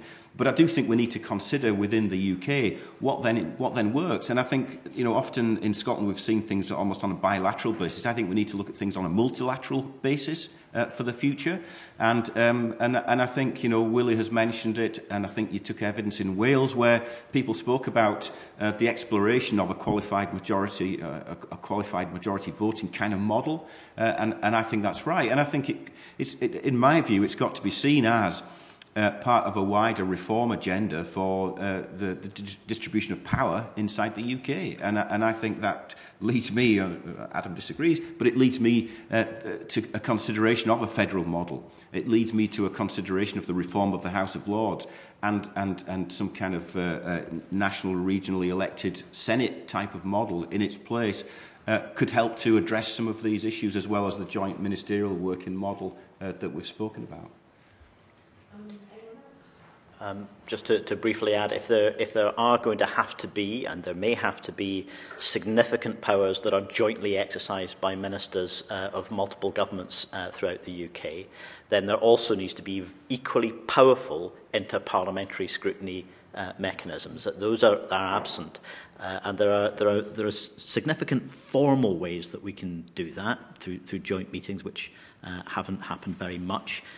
There's been some issues where different committees have had video conference meetings and so on, but it's not quite the same as jointly sharing a scrutiny role. And I think, I was about to say call you convener, but is it chairman? I'd be honoured to be called convener. In that case, convener, the little symbolic matters, like whether a committee of one parliament can meet in the other's building, do matter. As did we were just discussing this before the meeting began, the question of security passes. The original intention when the Scottish Parliament was created was that they would be reciprocally valid and recognised between the parliaments. And I think the Westminster authorities were reluctant to proceed with that. These little symbolic things could do a lot to reinforce the fact that we are and always will be, regardless of our constitutional relationship, in some form of relationship and communication between us. Thank you for that. I mean, I'd just say we could make a safe assumption that the House of Lords is going to be an intractable issue for some time. What should we be doing in the meantime? Adam Tompkins? Slashing the numbers. Can I come on the question of whether intergovernmental relations should be placed on a statutory footing or not, which I think was part of your question. It was kind of assumption. I think the question was meant to be what are the principles and what are the mechanisms if we do go ahead with all this? I mean, I'm not too bothered about whether it's on a statutory footing or not. I am much more bothered about whether it works. You could have an informal system of intergovernmental relations which has no recognition in statute at all, which works brilliantly. You could have a very formal or very overly formalised legislative suite of powers and obligations with regard to intergovernmental relations that don't work at all. And it seems to me that what matters is whether it works or not whether it's on a statutory footing or not. And the challenge that I think Brexit is going to pose to this. It was already a challenge that was being posed, but Brexit, I think, brings it to the fore even more because of the nature of some of the powers which are being repatriated from the European Union, is that so far there has, and I very strongly agree with what Patrick Harvey had to say about Whitehall, so far there has been a complete failure to recognise in Whitehall that effective intergovernmental relations will need to include co-decision, will need to include some mechanism by which policy decisions are made jointly between different administrations. That won't always be easy because it will often be the case that different administrations have different political preferences in different parts of the United Kingdom. And what we need to do is to find a mechanism, whether it's on a statutory footing or not doesn't matter, but what we need to find is an effective mechanism of enabling that co-decision, that joint decision-making, that joint policy-making to work. And then, again, very strongly in agreement with what Patrick Harvey had to say about this. This is getting uncomfortable, Adam. There needs to be robust interparliamentary scrutiny of that joint decision-making process. Richard said that the problem with fudge is that it lacks transparency, it's opaque, and he's absolutely right about that. We do need to think very carefully about how we open up the structure of intergovernmental relations to effective parliamentary scrutiny. Now, in the Scottish Parliament, we have two rules, which, as I understand, you don't yet have in Westminster. Those rules aren't always adhered to in the Scottish Parliament, but they are there. One rule is that the relevant committee of the Scottish Parliament is entitled to see the agenda of any joint ministerial meeting before that meeting takes place, preferably in time for us to be able to call that minister into account and say, what do you plan to talk about when you go down there, or what do you plan to talk about when the Westminster minister comes to visit you? And we are entitled to see the minutes of those meetings as soon as possible. Now, that doesn't always happen. And, for example, the most recent meeting of the Joint Ministerial Working Group on Welfare, which is a bilateral between the DWP and the Scottish Government, we haven't seen the minutes of the most recent meeting because, as I understand it, there is a disagreement about what SNP ministers said at that meeting. But we don't. So the rules are not always honoured as I would like them to be as an opposition MSP, but they are there, and it is at least a start of a way in which you can try and secure some kind of effective parliamentary scrutiny of what ministers talk about behind closed doors in these various formats and meetings. Interesting. Others will get a chance to come in. Rupert? Yeah, you wanted to have it on a proper footing. Yeah, no, it's fine. I mean, the processes work when the spotlight is on, but as soon as the spotlight's somewhere else, then that's when it's prone to break down, and it won't matter as much politically at that point. So we've had, for the first few years of the Scottish Parliament, we wanted to make it work. Everybody wanted it to succeed.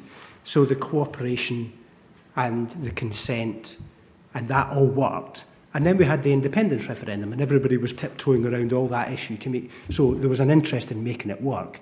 If independence goes off the agenda, which I hope it does, then there is a potential for us just to slip and us not to actually consider these issues in the time that we should. Must go faster, Rupert Hart. Yeah. And should there be, I think Adam's already said yes, inter-parliamentary scrutiny of these intergovernmental relations? How should those bodies look like?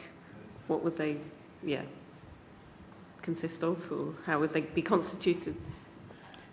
Well, I think there's got to be, and I think the truth is the detail of that has still got to be worked through, because it needs to be something which is sufficiently fleet of foot that it's workable, but it needs to, because there's an important role to hold to account those multilateral discussions that will be, I hope, will be taking place. So precisely how that's composed is certainly sitting here today is difficult for me to describe, but I think the intent, the principle has got to be there, that there needs to be a parliamentary scrutiny of any ministerial decision-making in the future.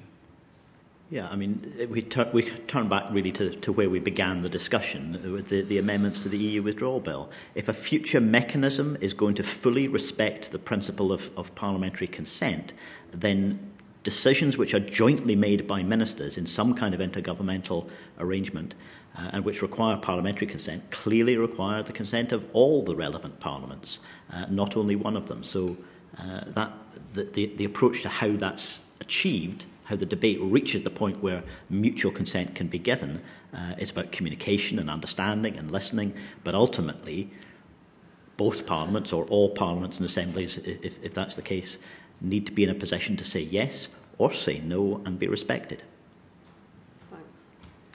Excellent. Kelvin Hopkins, we are actually getting ahead. Oh, well, that's good. Well, you've already given quite comprehensive comments on the kind of question I'm going to ask. But before that, this committee ran an online public forum to canvass public opinion in advance of this session and found that 98% of respondents indicated that the UK and Scottish governments and parliaments do not work successfully together, with only 0.1% indicating that they work well together. That's a pretty devastating result, I think. But have you got anything to add to what you've been saying about how we can build trust and mutual respect? Well, I think on the Brexit side, it is happening. It's beginning to happen. I mean, there is a forum in which the chairman and I have met on several occasions now, called, I think, the Interparliamentary Forum on Brexit. I've probably got its name wrong. But it's an informal coming together of the conveners, deputy conveners, chairs of committees in the Scottish Parliament, Welsh Assembly, House of Commons and House of Lords to discuss, to exchange notes and exchange ideas about the way in which our various legislative houses are seeking to hold ministers to account for the way in which they are trying to deliver the Brexit process, and that the chairman has welcomed that. I have welcomed it, as has Bruce Crawford, who's the convener of the committee on which Patrick and I both serve. And I think that's a very useful start. But, if there are rules in either the House of Commons or in the Scottish Parliament that somehow prevent Commons committees from meeting in the Scottish Parliament estate or vice versa, and certainly that it's not straightforward getting into the Westminster Parliament if you've only got a Scottish Parliament pass, then these are the sorts of things that could very easily, it seems to me, be sorted out on a logistical basis. And the more the easier we make it for ourselves to do business with each other, the more likely we are to do business with each other. We'll probably find that we quite like each other, and we've got quite a lot in common, and we quite like doing business with each other, and we'll do it more. I don't know how big the sample size was to arrive at that 98% vote, and the truth of the matter is that it was 1,300 respondents. Okay, yeah. So they were sample size, self-selecting.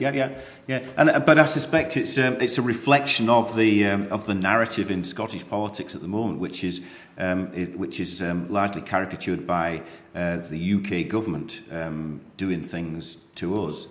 When I would always qualify it by saying it's a Conservative government which is taking these decisions, but that's not often how it's caricatured. I think that even when the same party was at least sharing power in the Scottish Parliament and in power at a UK level, there were still tensions then.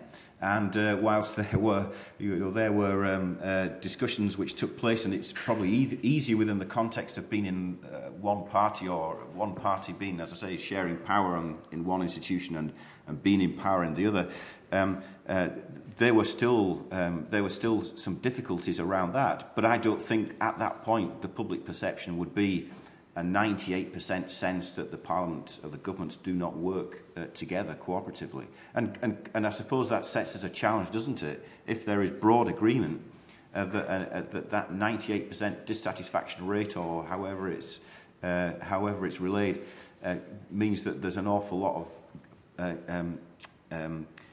yardage, meterage that we can gain to pull that back, because it clearly it makes more sense for governments on this shared island to be cooperating. The thing is complicated, I think, if you're suggesting that it by different political parties in power in different places, the divisions between political parties everywhere, the divisions within political parties, which is equally complex, I think, and it's all coloured by views on the EU, views on independence, and so on. So it's not just an academic discussion between professors. Could I I think you're right that if there's going to be a stable constitutional relationship between Scotland and the rest of the UK, albeit that issue will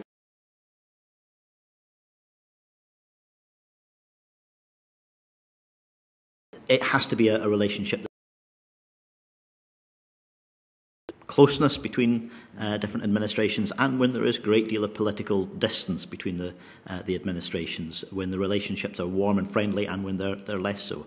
I wouldn't rule out the possibility that your poll, your survey result, more reflects the fact that disagreements and arguments get more coverage. And I would mention again the issue of marine planning, marine spatial planning, marine environment, complex, multi-layered area of legislation and regulation. It took years to through both parliaments, many competing interest groups around access, and just it is a good example of how coexist and has taken place well. The story that loggerheads between the UK and the like that, or repair some of the damage that's been done over this process, is if the Scottish and Welsh government were actually to win the day in an argument that the UK government didn't agree with, and they were quite clearly unhappy about that outcome. That actually might just show that the institutions and the frameworks of the United Kingdom actually do reflect the diversity that's within the United Kingdom. Now, I don't know what that subject would be. It might be this one, it might be another issue. But actually, on occasion, just the small guy winning might actually just repair some of the damage that's been done as a result of this whole Brexit process, which I think Adam would agree has been cack-handed, and it's been crass in its management, because it's been imposed. There was little discussion. Getting the dialogue working effectively has been hopeless.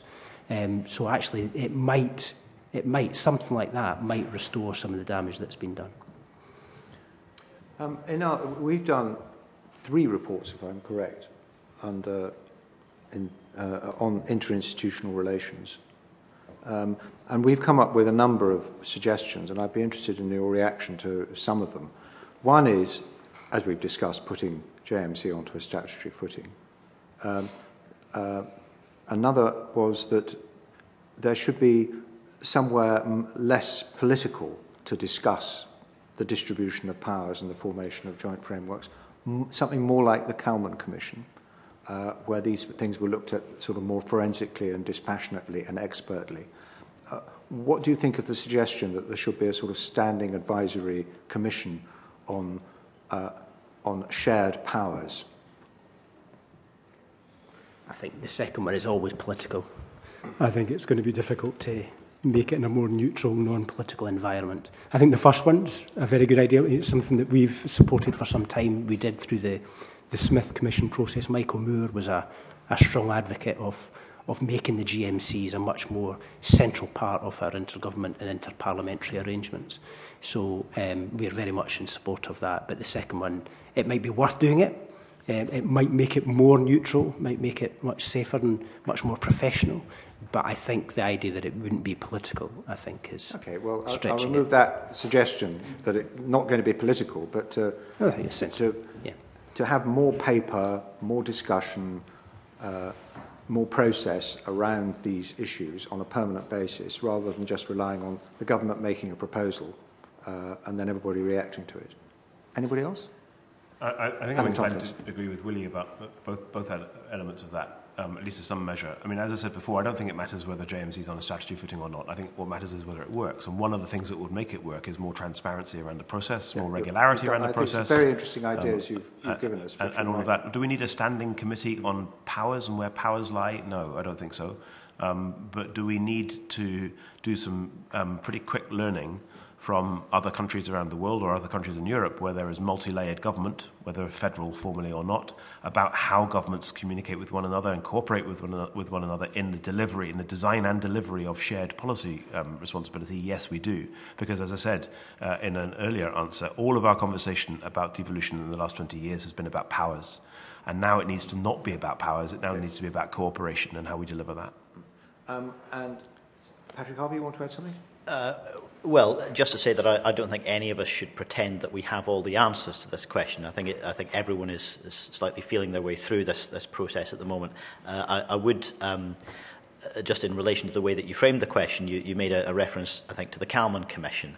And I think that would not be a good model because it was explicitly established with an intent to exclude 2 of the political parties in the Scottish Parliament. It was explicitly designed to be a discussion which excluded the possibility of independence even being considered.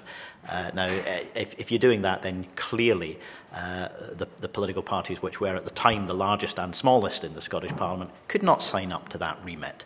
And there seemed to be no willingness on the part of the parties that initiated that process, and it was initiated by political parties. There seemed to be no willingness to be flexible about that remit and to ensure that it could be the broadest possible discussion. And it would need to be the broadest possible discussion, recognising those fundamental differences. So it would have to be a Kalman plus to satisfy you? Well, the only time that all 5 political parties in Scotland have sat around the table together to talk about Scotland's constitutional future is the Smith Commission. And there is no member of the Smith Commission who wants to do that again. Largely because it was given an absurdly complex job on a breakneck timescale. I don't think any of us would be looking for kind of emergency crash courses of that kind in the future.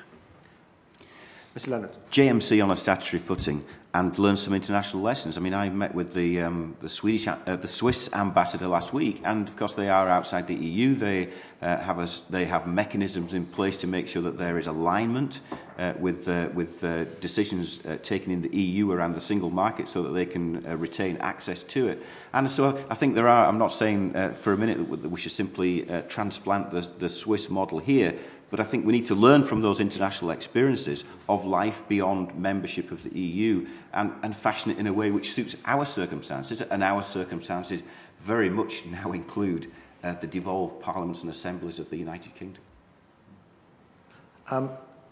And we looked at how we can develop the Interparliamentary Forum on Brexit.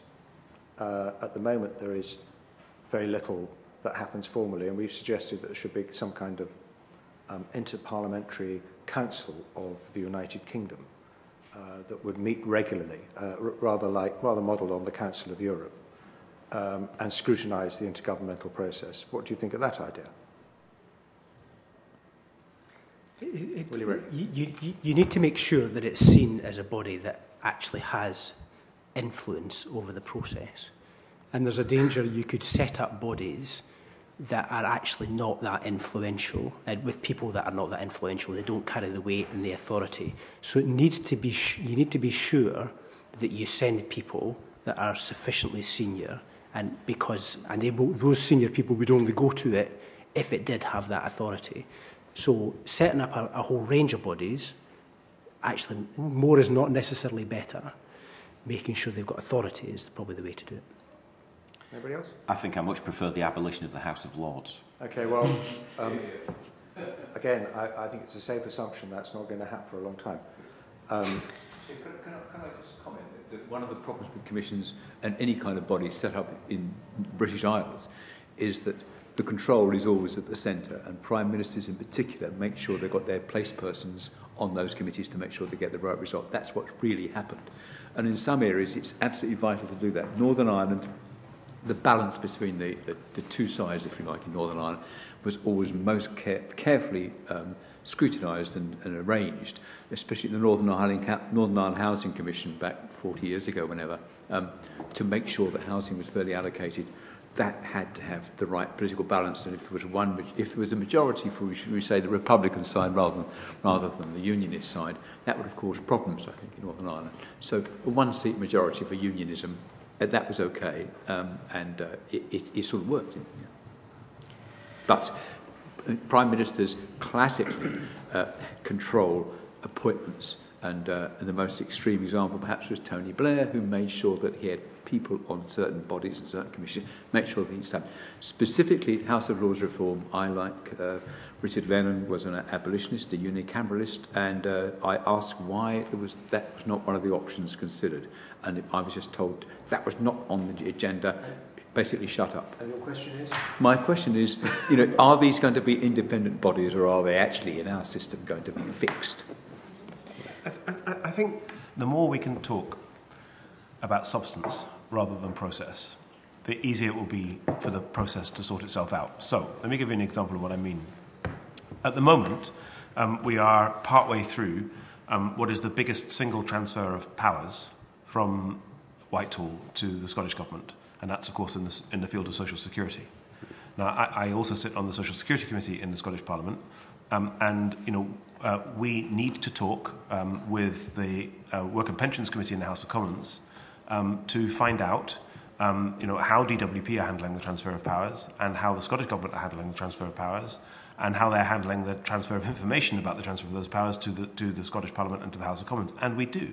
And we don't worry too much about the process, because we've got a specific policy issue that we need to address substantively. And I think that's the level at which this should work post-Brexit too. So, if it turns out that there is a significant argument between different governments at different levels, or different governments of political colours, about agricultural subsidy or about food labelling, then the relevant committees of the House of Commons and the devolved legislatures can and should get together to jointly hold those ministers to account for what they're doing in those meetings. Can I just also ask a reaction? We are doing one or two housekeeping things in committees. We are arranging for committees, if I'm correct, to be able to accept a guest, and that guest could be a member of a committee from a devolved parliament into the committee for the cross-examination of a minister or the cross-examination of a key witness. We think this is would be quite a significant development. Do you think the Scottish Parliament would consider a reciprocal arrangement along these lines? I don't know whether it would, but I for myself think that it should. I think that the more we can integrate each other in our work of holding governments to account for the work that they do in terms of the intergovernmental decision making and intergovernmental cooperation that happens in the United Kingdom, the more we can do to help ourselves undertake that task robustly, the better our democracy will be. We have the advantage that any select committee can meet anywhere it wants. I don't think you have the same freedom in the Scottish Parliament. I think your select committees have to meet on the premises, or at least in Scotland. Correct me if I'm wrong. We would very much like to welcome formal meetings of Scottish committees at Westminster, and maybe even joint meetings between reciprocal committees. Is this something that do you think we can fruitfully discuss? I think all of these options should certainly be explored. I'm also a member of the Procedures Committee in the Scottish Parliament, and so if your committee wanted to write to either the Presiding Officer or the Procedures Committee to explore those issues, I expect there'd be some openness to them. I do think, though, that there are other aspects that go beyond parliamentary rules. Many devolved parliamentary committees, certainly in Scotland, I suspect elsewhere, have found it very difficult to get UK ministers to come and give evidence. And there will always be UK decisions which impact on wholly devolved areas. Housing, for example, has been fully devolved since the creation of the Scottish Parliament. But if the rules on housing benefit change, which obviously are held at a UK level or largely have been, that clearly is going to have an impact on Scottish housing policy. So you need to be able to take evidence from and hold to account at some level for their impact on devolved issues, UK ministers as well. That's been profoundly difficult. And I'd very much like to re-emphasise the point. Personally, I would like reciprocal access through exchange of passes to each other's premises. I think that would be sensible. Can I ask, finally, in our previous session, Professor Michael Keating told us that there should be a set of principles. We should develop a set of principles underpinning future UK devolved government relations. What do you think that set of principles would look like? Well, I think the principles need to include transparency. They need to include an end to a very often what's seen as a very kind of London-centric view. And we feel this in England too, you know. and which is why I think the idea of putting things on a statutory footing makes so much sense, because I do actually also think that would work.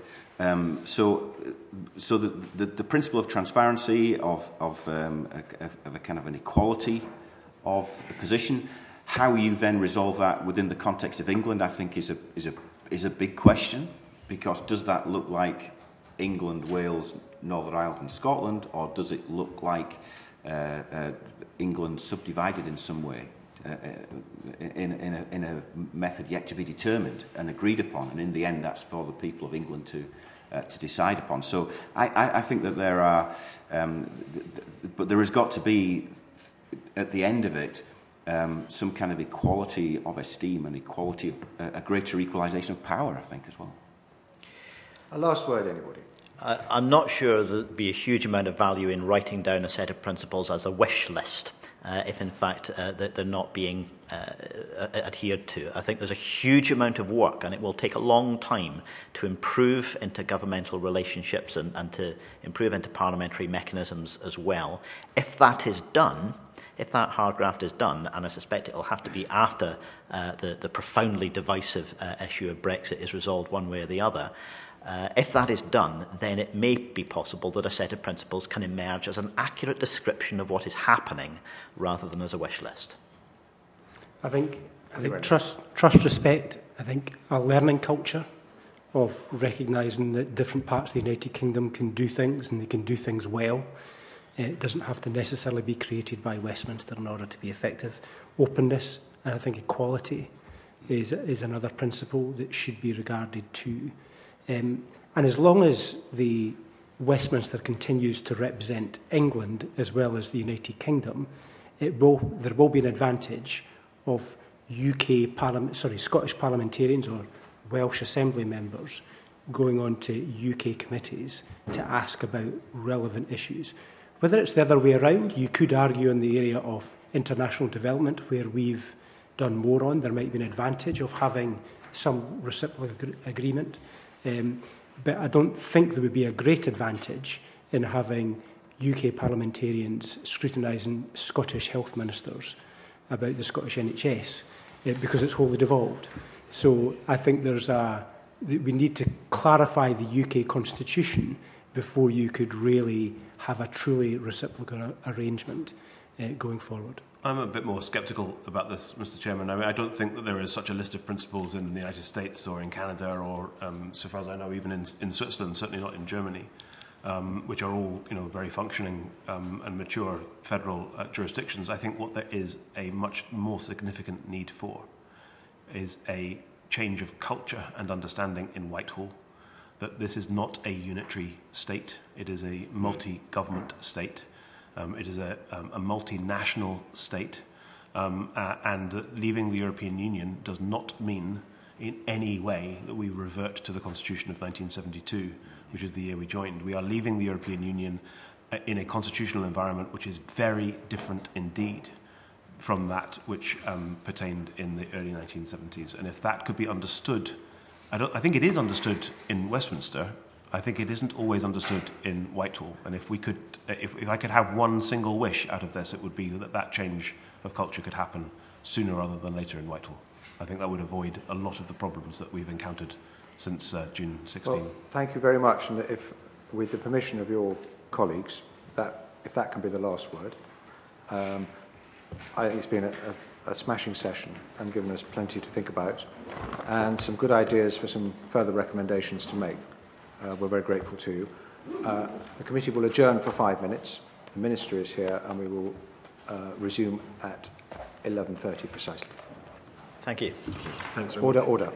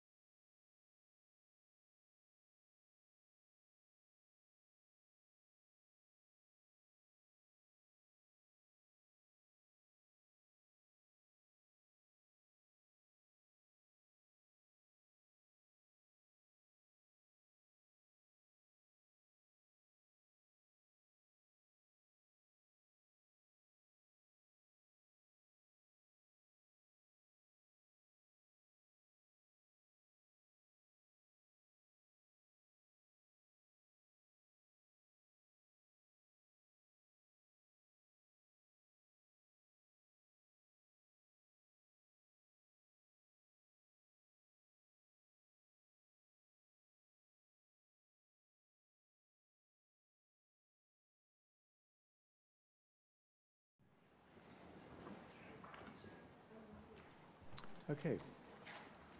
Order, and welcome to this final session this morning in Edinburgh of the Public Administration and Constitutional Affairs Committee of the House of Commons from London. And we're very pleased to have our final witness in front of us. Witnesses, I should say. Please could you identify yourselves for the record? Mike Russell, I'm the Minister for UK Negotiation and Scotland's Place in Europe, which is a long way of saying the Brexit Minister. And I'm Ken Thompson, I'm Director General for Constitution and External Affairs, which is a long way of saying that I'm the senior official supporting Mr Russell on Brexit. Thank you. So just a sort of scene setter set of questions, really. How often does the First Minister speak to the Prime Minister? I think in the last year, on 3 occasions, she's met with the Prime Minister. I think it is the frequency varies. For example, the structure of the JMC process, which we will go into, no doubt, at some stage through JMC plenary, would mean that they met more often if the plenaries took place more often. If the Prime Minister attended, for example, the British Irish Council, which the Taoiseach attends and the First Minister attends and the First Minister of Wales attends, then there would obviously be other occasions. But the JMC plenary, I think I'm right in saying, from the independence referendum in September 2014 until the Downing Street meeting in October 2016 had not actually been in session. So probably infrequently would be the answer. How does it compare to previous Prime Ministers? I don't think it has been very much more frequent. Clearly, when Gordon Brown was Prime Minister with a Scottish constituency, the opportunity might have been greater. I don't think it's been that regular. And it is the linchpin of it is the JMC plenary, which gives the opportunity for it to happen. And what about your the regularity of your conversations with Damien Green and now David Lidington? When the JMC was altered, the new part of the structure was established, the JMC European negotiations, which came out of the Downing Street meeting in October 2016. The intention was that the JMC-EN would meet on a monthly basis. It met in November, December, January and February, and then didn't meet again until October. I met David Davis between those meetings as well to discuss details of what was taking place. There was, however, the UK general election of June 2017 interrupted the process somewhat. But, for example, I did see David again very quickly after that election to talk about the withdrawal bill. And the conversations with Damien Green and with David Lidington, who've tended to take over the role in terms of formalising the dealing with the devolved administrations, have been frequent telephone conversations and face-to-face meetings and the JMC EN. I mean, in the last month, I've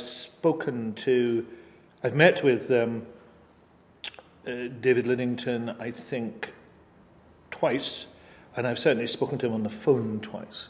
So those are more frequent, and the discussions are probably more intense. And that was the same with Damien Green, who I thought very highly of, and I thought made a very strong contribution to that developing relationship. Also because, and no doubt we'll come into this, he also altered the nature of the JMC, which was significant. It hasn't gone far enough, but he made some significant changes. And so how would you characterise relations between? On an individual basis, I think they're perfectly civilised and positive. There are very difficult issues to be dealt with. And we will come to those. I'm sure we will. But on a personal basis, I can't complain about that, and they've been positive. And with your Welsh counterparts, how often do you speak to your Welsh counterparts? That has become very intense in the last 18 months to 2 years because of the nature of the Brexit process, because Mark Drakeford, who is handling this matter for the Welsh Government, and I obviously have many issues in common, and particularly over the withdrawal bill and the continuity bills, it's been very regular. I would be speaking to Mark usually on every 10 days, fortnight to 10 days. We've met at JMCs, we've met on other occasions, and we've met when we delivered speeches or papers at a variety of conferences. It's been pretty intense, and pretty intense with Northern Ireland until the Northern Irish government ceased to function. And at official level, what kind of dialogue takes place? Pretty Mr. Thompson. constant. I was going to ask Mr. Thompson, if that's all right. It's pretty constant. There's always a unanimity of view in the Scottish. You just gave him the line to take. The various more formal groups that the Minister refers to have officials in support of them, so that just as there is a JMC, there is a JMCO group of officials. And those people are in touch very frequently and in the run-up to the formal meetings, but also to exchange information and keep in touch with each other from time to time. And with your Welsh counterparts as well? Likewise, the Welsh and Northern Irish still are represented on those groups too. But how substantive are those discussions compared to the discussions with ministers, between ministers? Well, a lot of this is what's called in the civil service Sherpa work, the Sherpas being the people who take the ministers to the summits. So these would not be determinative meetings, but they're meetings at which we prepare the agendas, prepare papers, ensure that the issues are brought to a point or winnowed through in such a way that ministers can make the best use of their time. Yes, the Scottish Government has raised concerns with the UK Government in relation to the EU withdrawal bill. What's been your experience of consultation and engagement with the Westminster Government concerning the bill? It is a question of before and after the publication of the bill. The normal work that would be done on a bill that would require an element of legislative consent, and clearly this bill would be to have very close liaison between officials as the bill is being drafted, so that any difficulties can be ironed out. That didn't take place.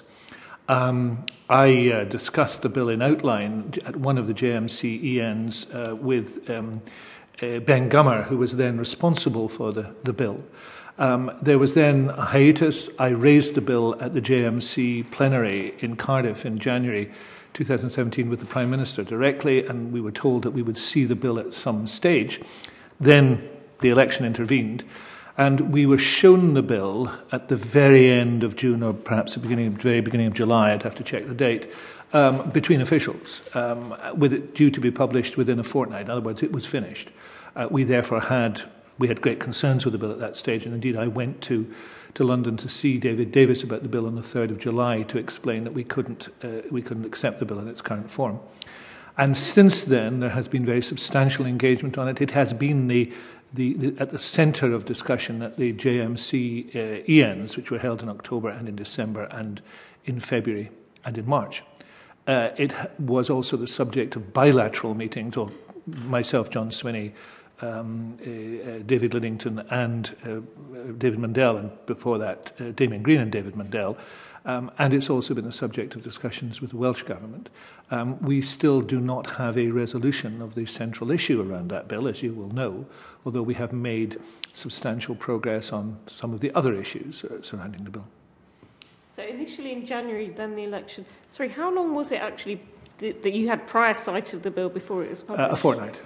And the bill was finished. I mean, it wasn't in draft form. It was finished. We were shown. So it wasn't even a draft for comment that civil servants would have some input into. The chair raised the issue of the nature of the debate, the discussions between in JMC and between ministers, between officials. I think it's important to focus on that as much as the number of those meetings. I mean, at many JMC meetings, there would be a remark made by one minister or another that there had been 20 meetings of officials. The actual quality of those meetings varied quite substantially, and there was a frustration that we did not know, and there's still a frustration, that we don't know what either the policy is or the thinking leading to the policy, and that applies to every area.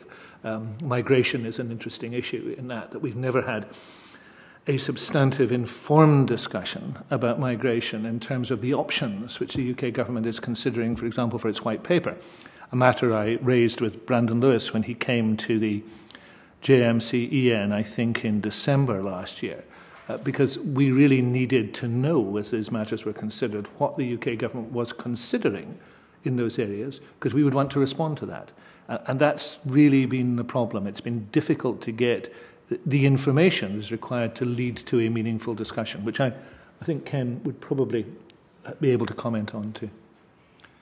Just to add to that point briefly, usually in order for the Sewell Convention to work, if the UK government is contemplating primary legislation in which impacts on a devolved area, the way that the Civil Convention works assumes that the legislation will be seen in draft and worked through over usually a period of many months, so that by the time the bill is published, it's possible for by then the governments would have agreed and the Scottish ministers would be in a position to recommend consent to the bill. But that's not what's happened in this case. And you said, Mike Russell, you did raise some red flags. What was the reaction?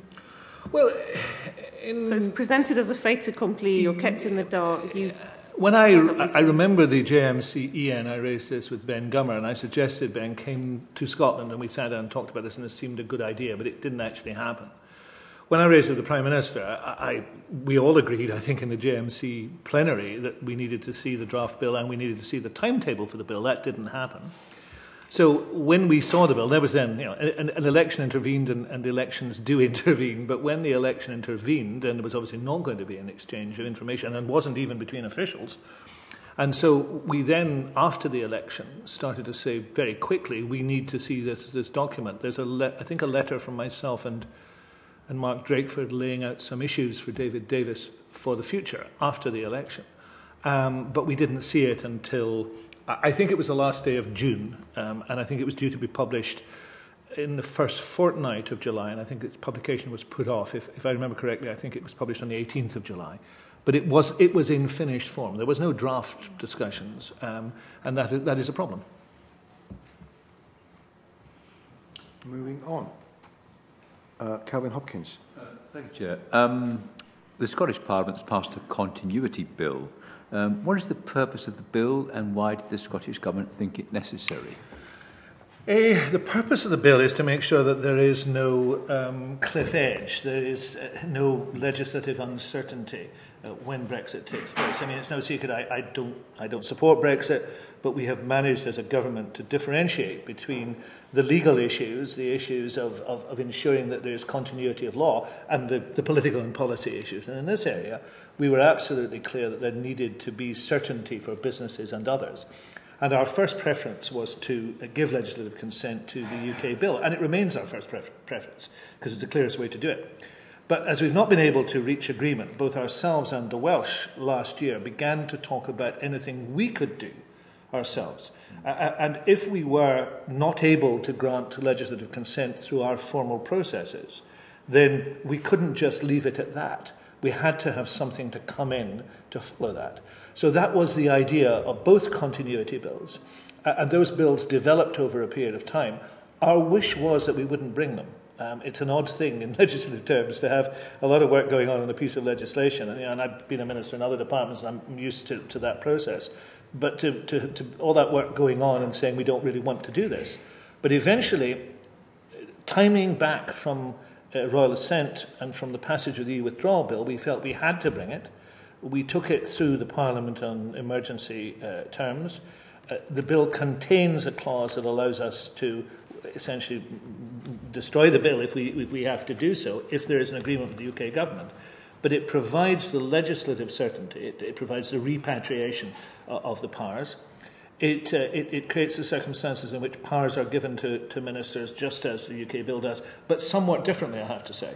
There's a much stronger test in terms of how ministers should act, and of course we've taken in, that bill's taken in the Charter of Fundamental Rights, and it also has a keeping pace power.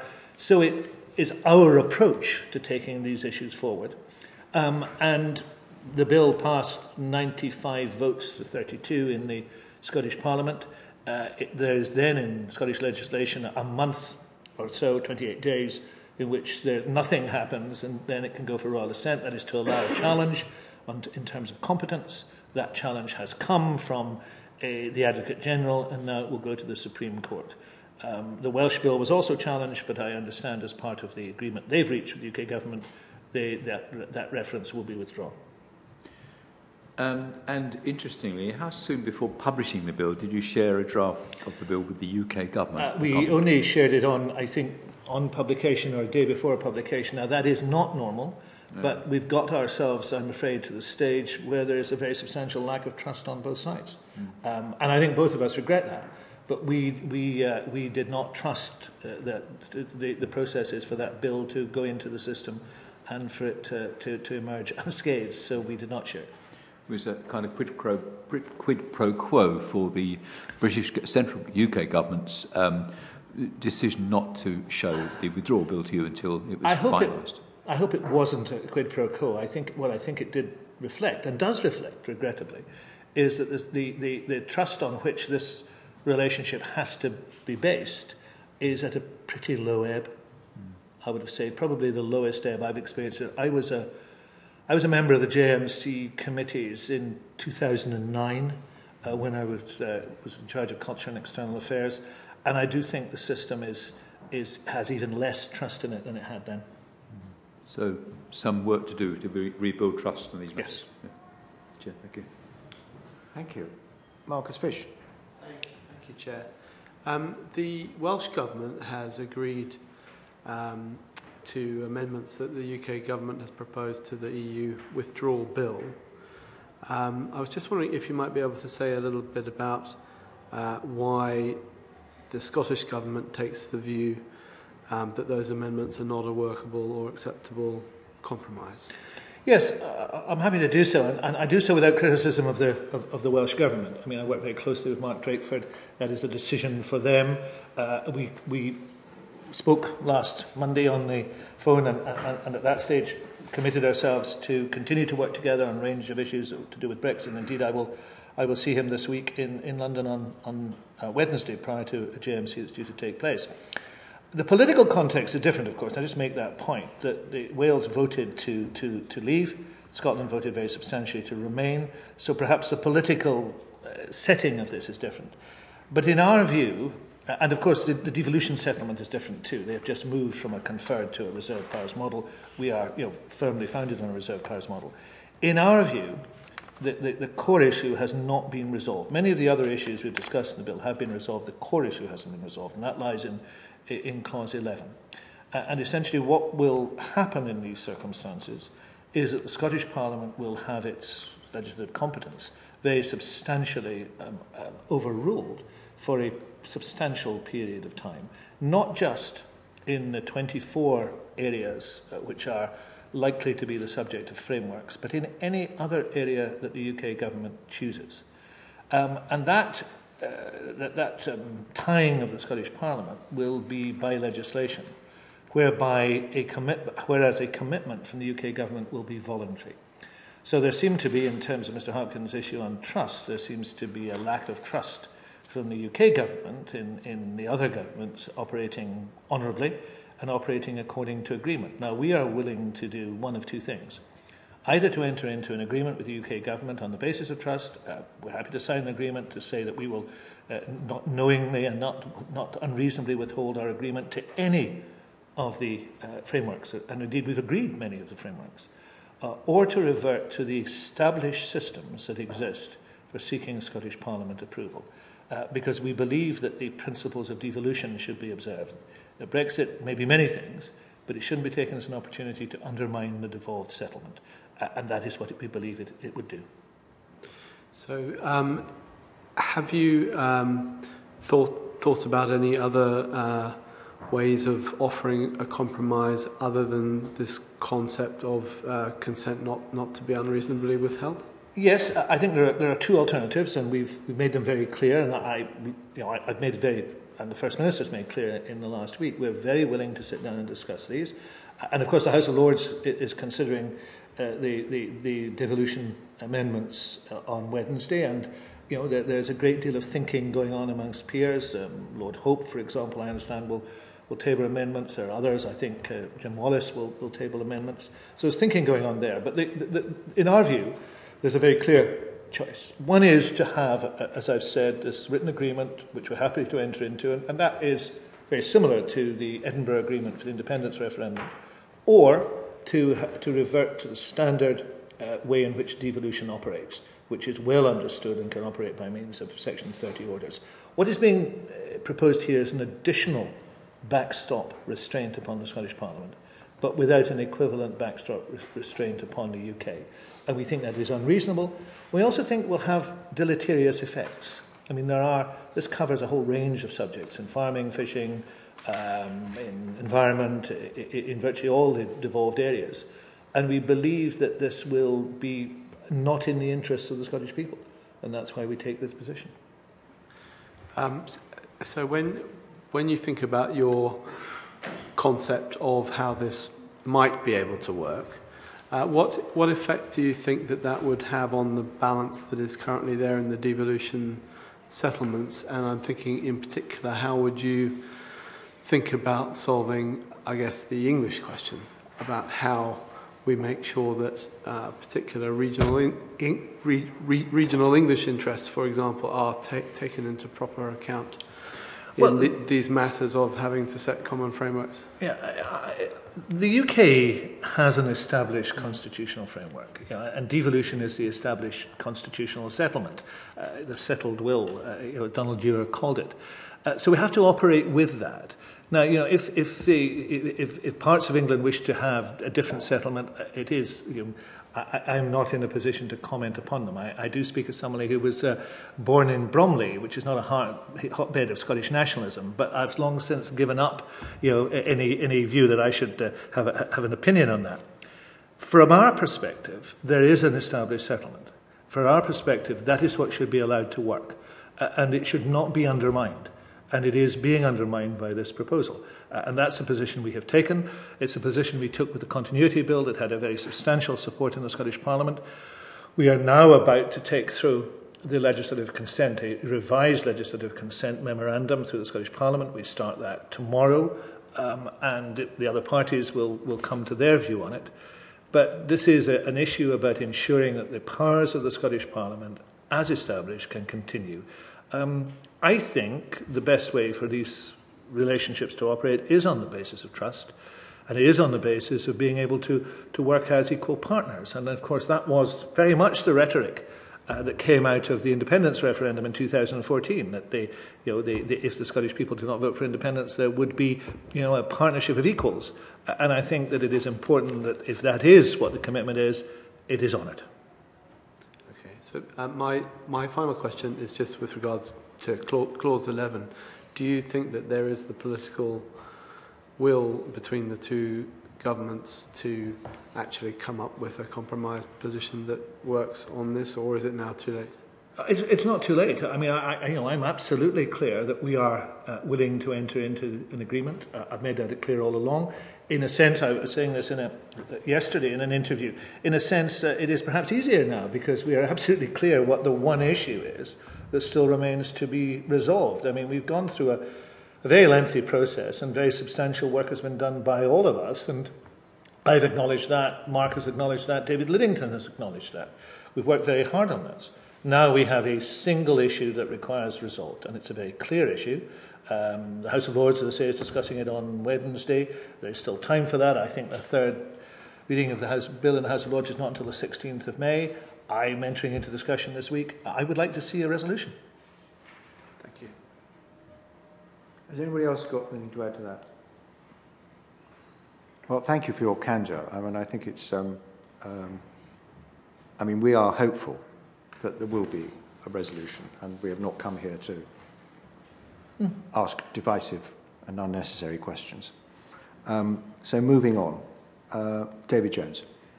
Mr. Russell, as you're aware, the devolution settlement as currently framed confers powers upon the Secretary of State for Scotland to make directions requiring the Scottish Government either to take actions or to desist actions in order to ensure compliance with the United Kingdom's international obligations. It's likely, of course, that there will be many new international obligations that the UK government will enter into post-Brexit. To what extent are you concerned that this power may have to be exercised, and what is your view as to the likely consequences politically, as opposed to constitutionally, of the exercise of such powers? Well, I would hope that it didn't have to be exercised, because I would hope that the discussions we were able to have about the interests of the various parts of these islands could be resolved amicably between us. But the point, if I may say, Mr. Jones, is a very good one, because it is one that illustrates that there is already a power that exists within the Scotland Act to tell the Scottish Government to do something. Now, I can't pretend I like that, but I acknowledge it exists, and that is part of the devolution settlement. And until the devolution settlement changes, then that won't change. What is, I believe, in Clause 11 being attempted is another backstop power, to add to that backstop power, so that there's another way of ensuring that the Scottish Government doesn't do something. I think that's what we object to. I'm not, in any sense, trying to overturn the existing constitutional settlement. That may be something I'd like to see happen, but that's not what we're doing in the negotiations. What we're trying to do is to ensure that we deliver something that's workable. Now, I would hope sense, negotiation and trust will produce circumstances in which there is an agreement. There will be issues, particularly trade issues, where there will be a substantial difference of opinion between Scotland, between Wales, between Northern Ireland and between the rest of the UK. It is important that those are talked through in a sensible fashion, as happens elsewhere. It does happen, for example, in the Canadian system. Admittedly, it's a federal system, but it does happen in that system that the provinces which have responsibility for certain items are involved in those discussions. If you look at the Canadian treaty with the EU, it was required for those provinces to be involved in those discussions, and it was the EU that required it, so that there was a sensible set of outcomes. And that's what we need to aspire to. But if we believe that inevitably there will be a need to implement things in that way, that might be self-fulfilling, and I don't want it to be. Do you see the need for new formal structures to be put in place in order to accommodate this new relationship that the UK will have with the rest of the world? I can see the need for structures to be put in place. I can see a pressing need to revisit the relationships so they are put on a better and I support a statutory footing. That's why I think the contribution that the Welsh Government made last year in the publication of their paper was very helpful. Brexit is, whether you support it or not, and you and I are on opposite sides of that, but respectfully disagreeing with each other, Brexit creates a hugely changed set of circumstances. I think you therefore have to look at the constitutional settlement and say, how do we strengthen that so that everybody believes that they are able to operate it in the most effective way possible? Now, one of the things that Lord Mackay of Clashfern proposed in the House of Lords was a council of ministers of these islands that would look at the issues in frameworks and would discuss how they operate, and that there would be a dispute resolution procedure arising out of that. That seems to me the type of thing that we need to talk about. There hasn't been a genuine attempt to put the JMC process, for example, on a statutory footing, apart from a proposal by the Law Society of Scotland some time ago that was done on the tailcoat of another bill, which wasn't very sensible. So it needs to be talked about. And us. And yourselves, of course. Because, well, you go without saying your wisdom on these matters, I have to say. But it needed to be done, and probably still needs to be done. And beyond that, beyond a council of ministers, what about institutional relations between the legislatures? Well, I think that's important too, but we won't get there if a lot of if the proposals presently being discussed essentially create the circumstances as the current amendments that the UK government is bringing in the House of Lords this week give, that even if the Scottish Parliament votes against something, it is taken to be consent. I think that's going in the wrong direction. If you're going to have a system that works, then it should respect the decisions of the legislatures, but should operate in a way that it is possible to achieve consent by negotiation and discussion. That's the best way to do it. Okay. Thank you. If I may just add something to what you said. Some 10 years or so ago, I was a member of the predecessor committee of this, and we visited Scotland, and in a meeting was put to us by an SNP MSP that Scotland is culturally social democratic, in much more so than England, and that using government actively to benefit society is seen to be a good thing. For example, I mean, state aids, public procurement, all of these things will become free to indulge in by after Brexit. And is this not an attractive prospect to the Scottish government? it is a very beguiling argument that you're putting, Mr. Hopkins. I don't agree with it for two reasons. One is because I think that the operation of public procurement, for example, is already reflects in Scotland the social democratic values. It is possible to do so with the public procurement process that we have. We have a different public procurement process than the process south of the border. I think that the possibility is, if this is seen as a reserved area, which is, of course, the argument the UK government is putting at the moment, that will become very much a UK-style public procurement process, which would have the opposite effect of the one that we wanted. State aids is an interesting one because people chafe about state aids very substantially. But, you know, I am a believer, and it's not a heretical view, I am a believer in the importance of the single market. And the state aids process is a very important process in underpinning the single market. And the benefits of the single market, espoused also very strongly, of course, by Conservatives and others over the years, the benefits of the single market are extremely powerful. And therefore, a state aids process is a benefit to that. Now, sometimes it is annoying, but most of the time it operates in a way that allows that level playing field. The parallel I would give you, and I speak as a former environment minister, is many of the environmental directives. There are times, if you're an environment minister, you do chafe against the environmental directives because you want to do things in a different way. But the overall benefit of those environmental directives and the environmental policy that has been pursued has been enormously beneficial. So I am not tempted. In fact, I think the likelihood of a severe deterioration in those is probably what I'm looking at.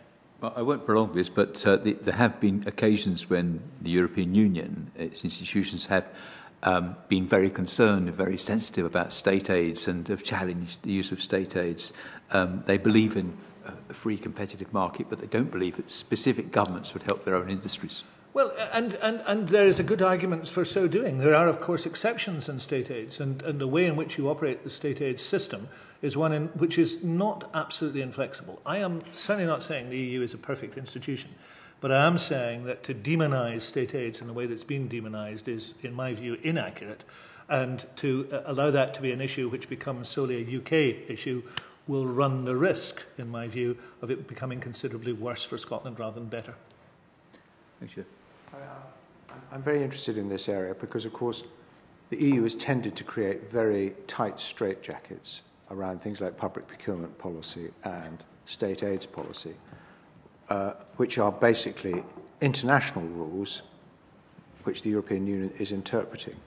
So to what extent are you saying that some of the flexibility to interpret the meanings of these international obligations should in fact be held locally rather than laid down by the United Kingdom government? Public procurement is an area where the Scottish Parliament's competences intersect with EU competences. So there is an element of both within the operation of public procurement within Scotland. So there is a specific Scottish public procurement organisation. It operates, of course, by EU rules, but it also tries to operate to reflect local circumstances. And that is the principle of subsidiarity, which is a principle which underpins the EU as well as elsewhere. But then, of course, you can look at the WTO and its work in public procurement and say, even if you were completely out with the EU, even if you were, determined to have nothing to do even with any voluntary agreement with the EU, you would find yourself in pretty much a morass in Geneva as soon as you'd done so. So, I think the shared competences are something that works for Scotland. Now, of course, they're not perfect, and of course, there will always be an element of chafing on both sides. But I think that's worked pretty well, and with respect, I don't think it would work any better. In fact, I think it worked considerably worse if those powers were reserved to the UK, and the Scottish Parliament was forbidden from legislating within them for a period of up to 7 years, which is what could happen. Marcus Fish?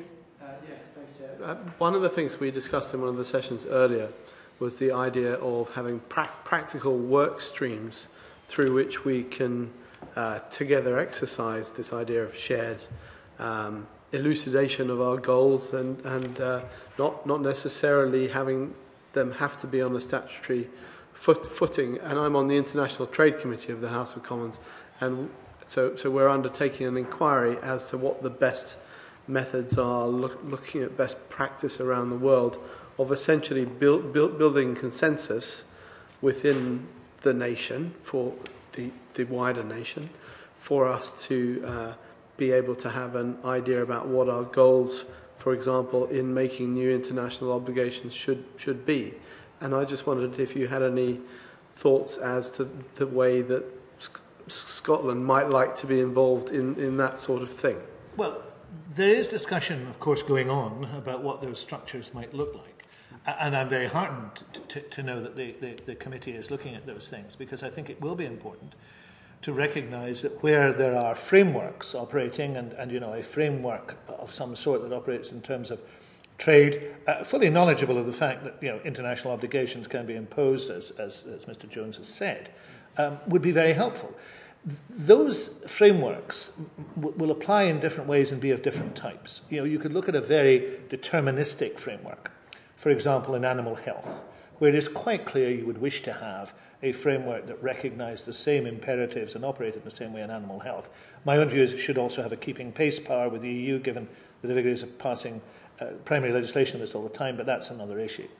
That framework will be very different from the type of framework that you're talking about, where there needs to be a fairly wide-ranging discussion and formula by which international trade arrangements can be come to.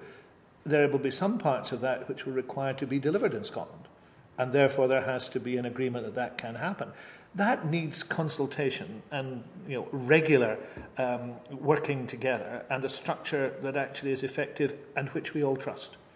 And those are the elements that need to be put into it. Now, we are presently quite a long way away from that, but it's quite right that we should look at how it should, and we should look at it elsewhere, as it does work, as I just indicated, in Canada. It does work in other places. We need to work out how it can work for us. Are you finished? Yes, thank you. Thank you. Thank you very much. Moving on, Mr. Thompson, can I we discussed briefly the relationships between officials, UK officials and Scottish officials. Can I press you a bit more on that? Because at a meeting of Perm Secs, the Scottish Permanent Secretary, Leslie Evans, gave what she has described as, and I quote, a pretty frank presentation on behalf of the 3 devolved administrations about our experience of working with the UK government on EU exit and the challenges and opportunities ahead. Could you, without wanting to cause you or anybody else embarrassment, set out what the difficulties actually are and what needs to be done about them? It's an interesting question. I think you'll have gathered from what the Minister has said that there are substantial areas of disagreement between the governments, and part of the purpose of the work that officials do is to ensure that we can be frank about those, both as to the substance, which we've been talking about, but also as to the process. And the process is challenging for all of us, in part because of the asymmetry that one of your previous witnesses referred to. So the UK government is a much larger organisation or set of organisations, and it has to deal with a larger range of issues on any one day. So expecting it to be everybody in it to be fully conversant with all of the detail of the devolution settlement or the issues that arise between governments would be unrealistic. But it is important for the system as a whole to have the capacity and the understanding within it to be able to focus on these issues where they do arise and make sure that we don't start from the wrong place, because that makes it harder to get to the right place. So what you're saying is that knowledge and understanding of what devolution actually is and how it operates is actually hampering the discussions, because you have to start meetings by explaining some very basic things. That can be the experience. There are quite a lot of things that we do to build that understanding and capacity. The Cabinet Office runs a programme called Devolution and You, which is designed to spread that awareness around. We second staff to each other. And on Friday, in fact, in Edinburgh, the policy profession had a 4 nations conference with people from the UK government, the Scottish government, the Welsh government, and the Northern Irish executive, sharing our experiences and approaches to a range of policy challenges not limited to Brexit.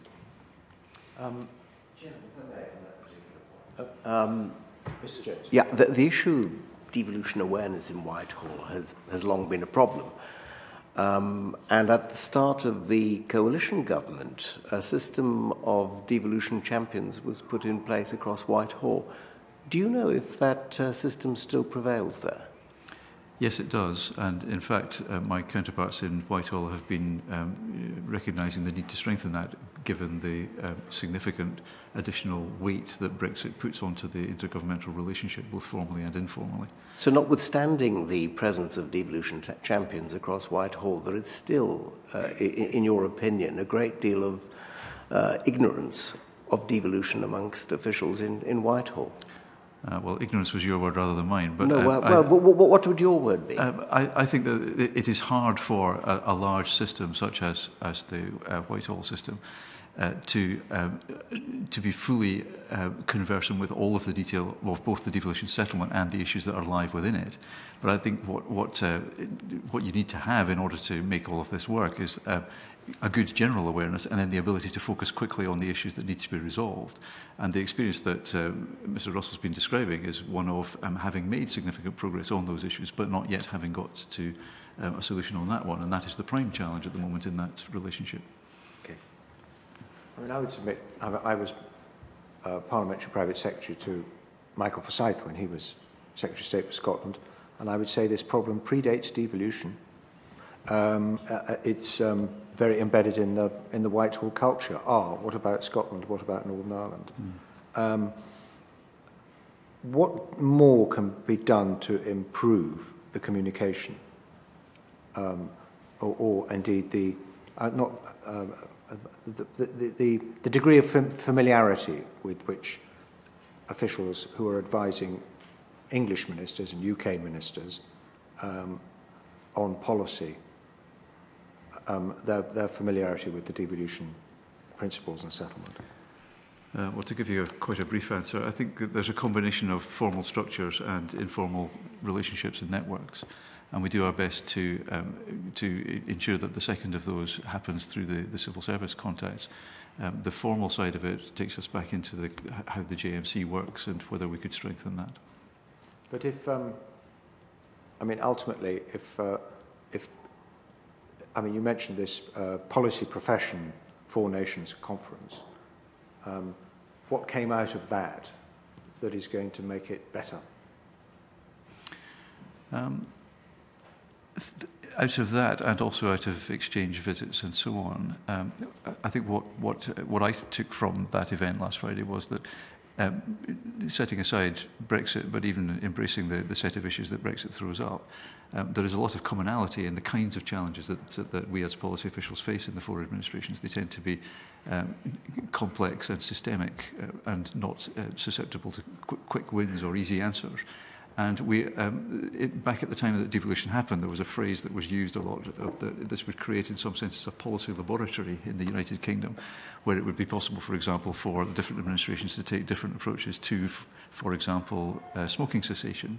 Scotland introduced a ban on smoking in public places before other parts of the UK. So in many places that system works, and you see approaches being taken that are different between the different administrations, and the administrations learning from each other, both ministers and officials.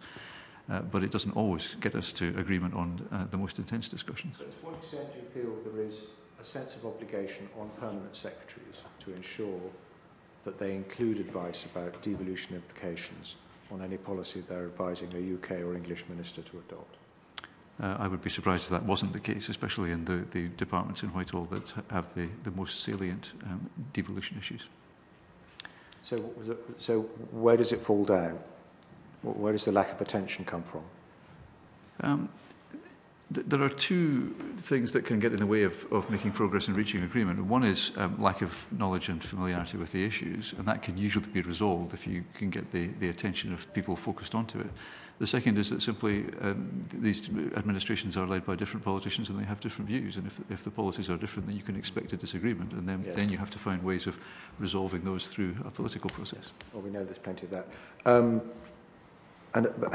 to what extent has the frequency and quality of intergovernmental meetings actually improve the flow of information to the Scottish Civil Service so that the Scottish Government's more capable of preparing for Brexit? I think the pattern and the flow of information very much reflects that, driven by the ministerial engagement that Mr. Russell's mentioned. So if there's going to be a JMC EN or a plenary, then in the run-up to that there will be a lot of communication and activity.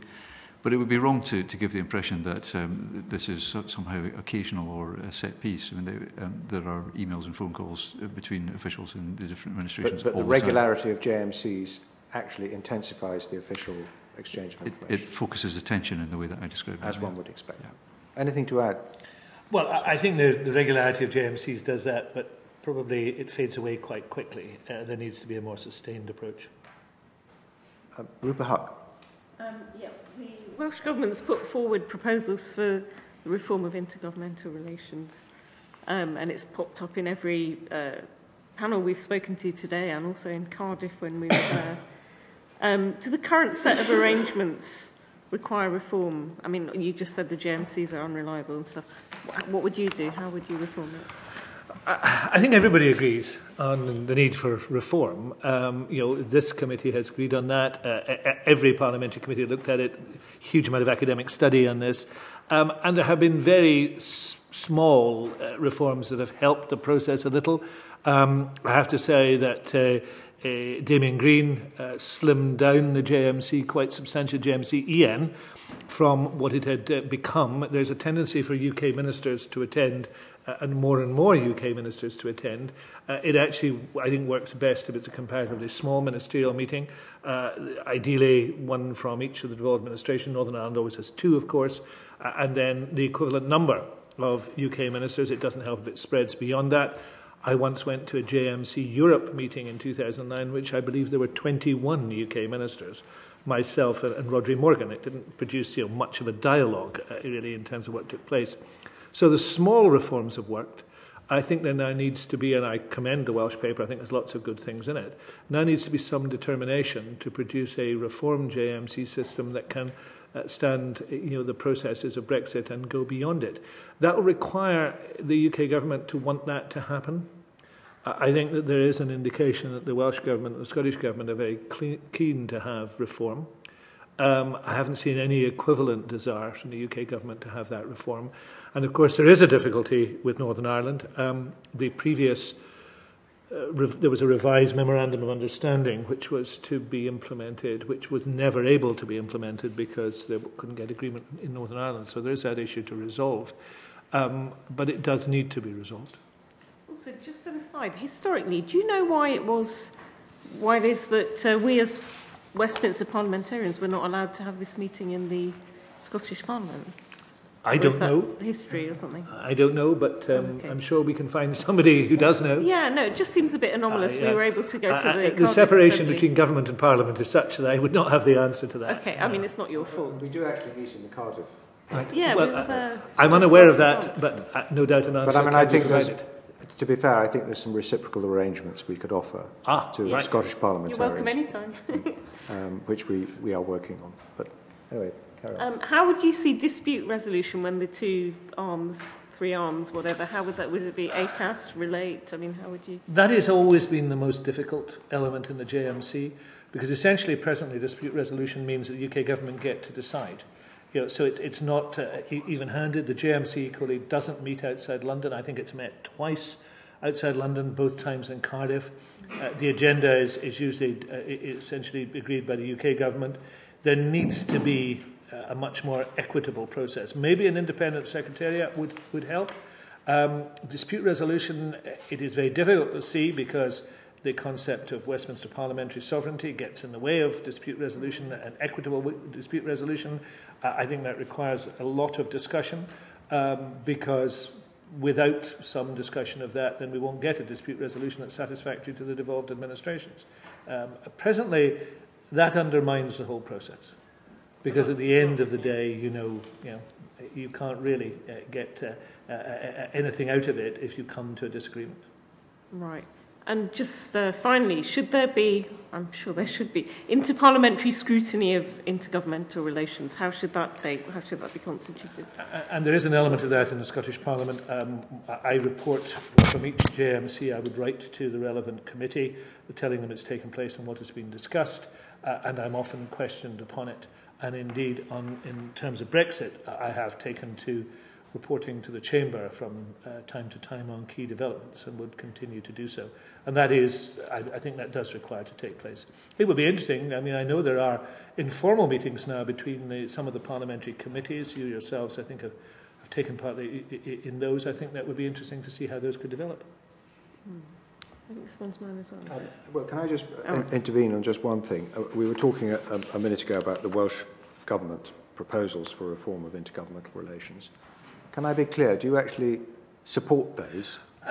I support them in the sense I think there's lots of good ideas in them. They've never come to the stage where we've sat down and said we'll take this one and not that one. But I support the process that they've started off and engaged in. There are elements in them, the idea of a Council of Ministers, I think is absolutely right. When you come to issues like qualified majority voting, I'm not against that, but I'd want to spend some time considering it. And there are issues for the Westminster Parliament more than for ourselves. But I think they have started something very well.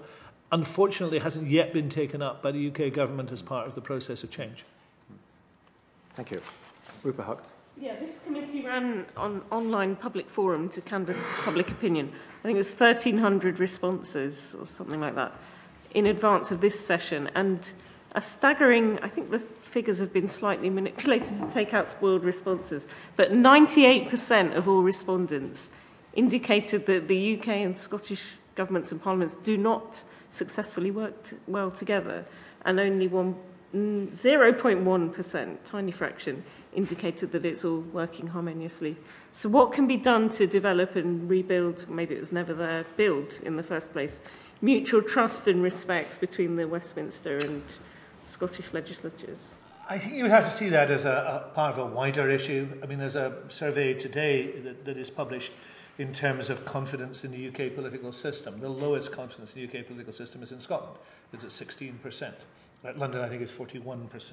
So there's a very substantially low confidence in the UK political system. In surveys, the Scottish government gets a much higher rating all the time in terms of what it should do and trust in it in the UK government. So there's an issue in there that is part of the processes of our times. Devolution has been part of that process. I think it is possible to envisage a better set of arrangements through formal arrangements between the governments, through a JMC process. That has never worked. And perhaps we are all at fault for allowing that to continue for 20 years, knowing that it is deeply flawed and it is not satisfactory for anybody. I mean, I have never heard from any colleague in Scotland or in Wales satisfaction with that system. So it is a matter of reform of that system. Now, maybe Brexit is the impetus that needs for a radical reform of that system. But there also needs to be an understanding that for the devolved administrations, they see that as being a system in which 4 countries sit down and come to an agreement together. They don't just go to London and after a meeting, it's a foregone conclusion. You know, I'm very delighted to see you here, but you yourselves know, and you're seasoned. I know that the chair is a seasoned traveller to and from Scotland. For me to go to a JMC-EN in London is considerably more difficult, for example, in the Welsh to go to a JMC-EN in London, and much, much more difficult than the UK minister going to a JMC-EN in London. That needs to be factored into these processes as well. So we have some issues to resolve. And it would give some confidence, perhaps, if we were seen to be attempting to resolve them. If I may, Chairman. Mr. Russell, do you think that part of the problem is that the current devolution settlement is pretty inflexible, that there are hard edges of devolution which really could do with being softened and elided? I'll give you an example. I wanted to come in on the earlier session and ask a question about Mr. Rennie, who essentially said that the health service, for example, in Scotland, didn't have any interest for England, which of course is not the case in Wales, as you probably know, where English patients rely heavily upon medical services provided in Wales, yet of course they have no political representation in the Welsh Assembly. And do you think that maybe that is an aspect of the matter that needs revisiting and trying to find ways of accommodating people who are at the moment being disadvantaged by these hard edges in the devolution settlement? I can't think of any such hard edges in the Scottish settlement. I mean, I think that's probably because you've got such a large, thinly populated border area between. There are some Scotland pragmatic solutions applied in where there are issues that could arise. For example, and many of you may know this, but the administration of the Solway and the Border Esk are done in different ways as rivers. As Solway is administered by Scotland, the Border Esk is administered by England, and that is a practical solution, rather an elegant practical solution, to the administration of two rivers that might create difficulties in terms of fisheries of one sort or another. So I think there's been pragmatic solutions. At the start, I mean, I'm fortunately old enough to have been in at the beginning of devolution. And at the start of devolution, there was a lot of work done on cross-border bodies so we would understand how things worked. I actually think the opposite might be true. I think we need to be clear exactly what, and codify exactly what the relationships are. And because we have a reserved powers model that is clear, we should stick to that. But perhaps what we now need to do is to make sure that we are clear and codify the way in which we work together. That may be the substantial issue, which you, of course, are addressing here, because we have never had that in a clear fashion. So possibly, for example, Scottish participation sometimes in Westminster committees and vice versa. Well, that would be an idea that is worthy of discussion. And equally, when Scottish Parliament committees ask Westminster ministers to appear in front of them to discuss issues, that should be seen as something worth doing. I know that David Davis is incredibly busy, but I think he's been asked 5 or 6 times and hasn't been as yet. So that does create a circumstance in which people say, well, maybe he doesn't want to come. I have to say that I appear in front of Scottish Parliament committees and Westminster committees, and I think it's important that we all do that. I can only say that as a former member of the Welsh Affairs Select Committee, I understand your pain. Thank you. Rupert. Kelvin. Just briefly, Mr. Russell, you touched, I heard the word fishing in your recent oration. I wonder if Mr. Thompson could tell us whether there have been any deep dive discussions on the future of the fishing industry. I have to say there have been some excellent presentations by the fishing industry at Westminster in which Scottish fishermen have taken a leading role, I have to say. And fishing after the CFP strikes me, and from these presentations, that we could solve all the problems thrown up with the CFP and have a much better fishing industry for everyone concerned. Have there been any discussions, Mr. Thompson? Am I allowed to respond as well? I'll leave the question of the fishing policy to Mr. Russell. Yes. On the question of areas in which we need to understand the issues thrown up by Brexit, then fisheries is obviously a key one of those, as is agriculture and the rural environment generally. And indeed, when we are thinking about the areas in Whitehall where we need to ensure that the relationships are best and we work together well, whether or not there are disagreements, then our counterparts in DEFRA are near the top of that list. So yes, there's a lot of work going on agriculture and fisheries. And one should be careful about seeing the Scottish fishing industry as a monolithic industry, of course. I represent the constituency of Argyll and Bute, which is a very substantial fishery, and the Clyde Fishermen's Association are no longer members of the SFF, the Scottish Fishermen's Federation, of course, and have a different view of how things should proceed, particularly as their main market would be exporting shellfish to the continent, and the prospect of being able to do that without let or hindrance, if I may quote that, is not at all good at the present moment. Right. I think we've done that one. I think the devolved competences and powers of the Scottish Parliament have developed over the period since the Scotland Act in 1998. Assuming, well, until such time as you achieve your desired goal, which is Scottish independence, do you have a vision of how devolution should operate as part of the United Kingdom? Well, I think it is if I may go back and quote Donald Dewar at the very outset, it is a process and not an event. Devolution has been changing and maturing, and we learn more about it.